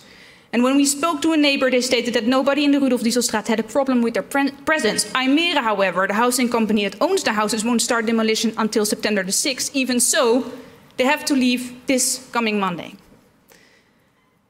I've had the opportunity through this project and previous project to meet and work with some people of We Are Here and the night shelter. And I'm amazed how brave and strong they are and continue to fight for their rights. And I'm also deeply ashamed by how people who have already suffered so much are treated here. We are breaking people once they arrive, and we're surprised if they become violent or too sick to work and participate in our society. Today, we've declared with a majority that Europe is guilty of violating human rights with our asylum policies. Let's imagine we're all drops in the ocean. Let's imagine it's never too late to change direction. Let's transform our guilt into responsibility, and let's act upon it. Thank you.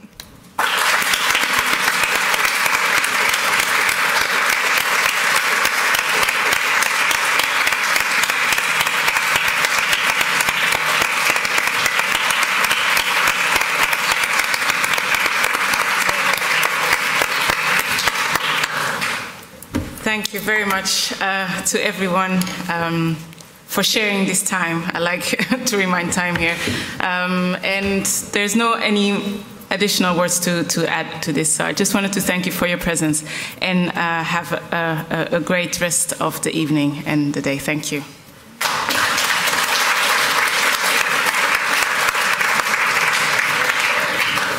One last announcement by Yoonis about a follow-up. Yeah. And in December we will do Netherlands on trial, Amsterdam on trial, and then the Netherlands on trial later. Later. So it's a continuous process, and thank you all for being here.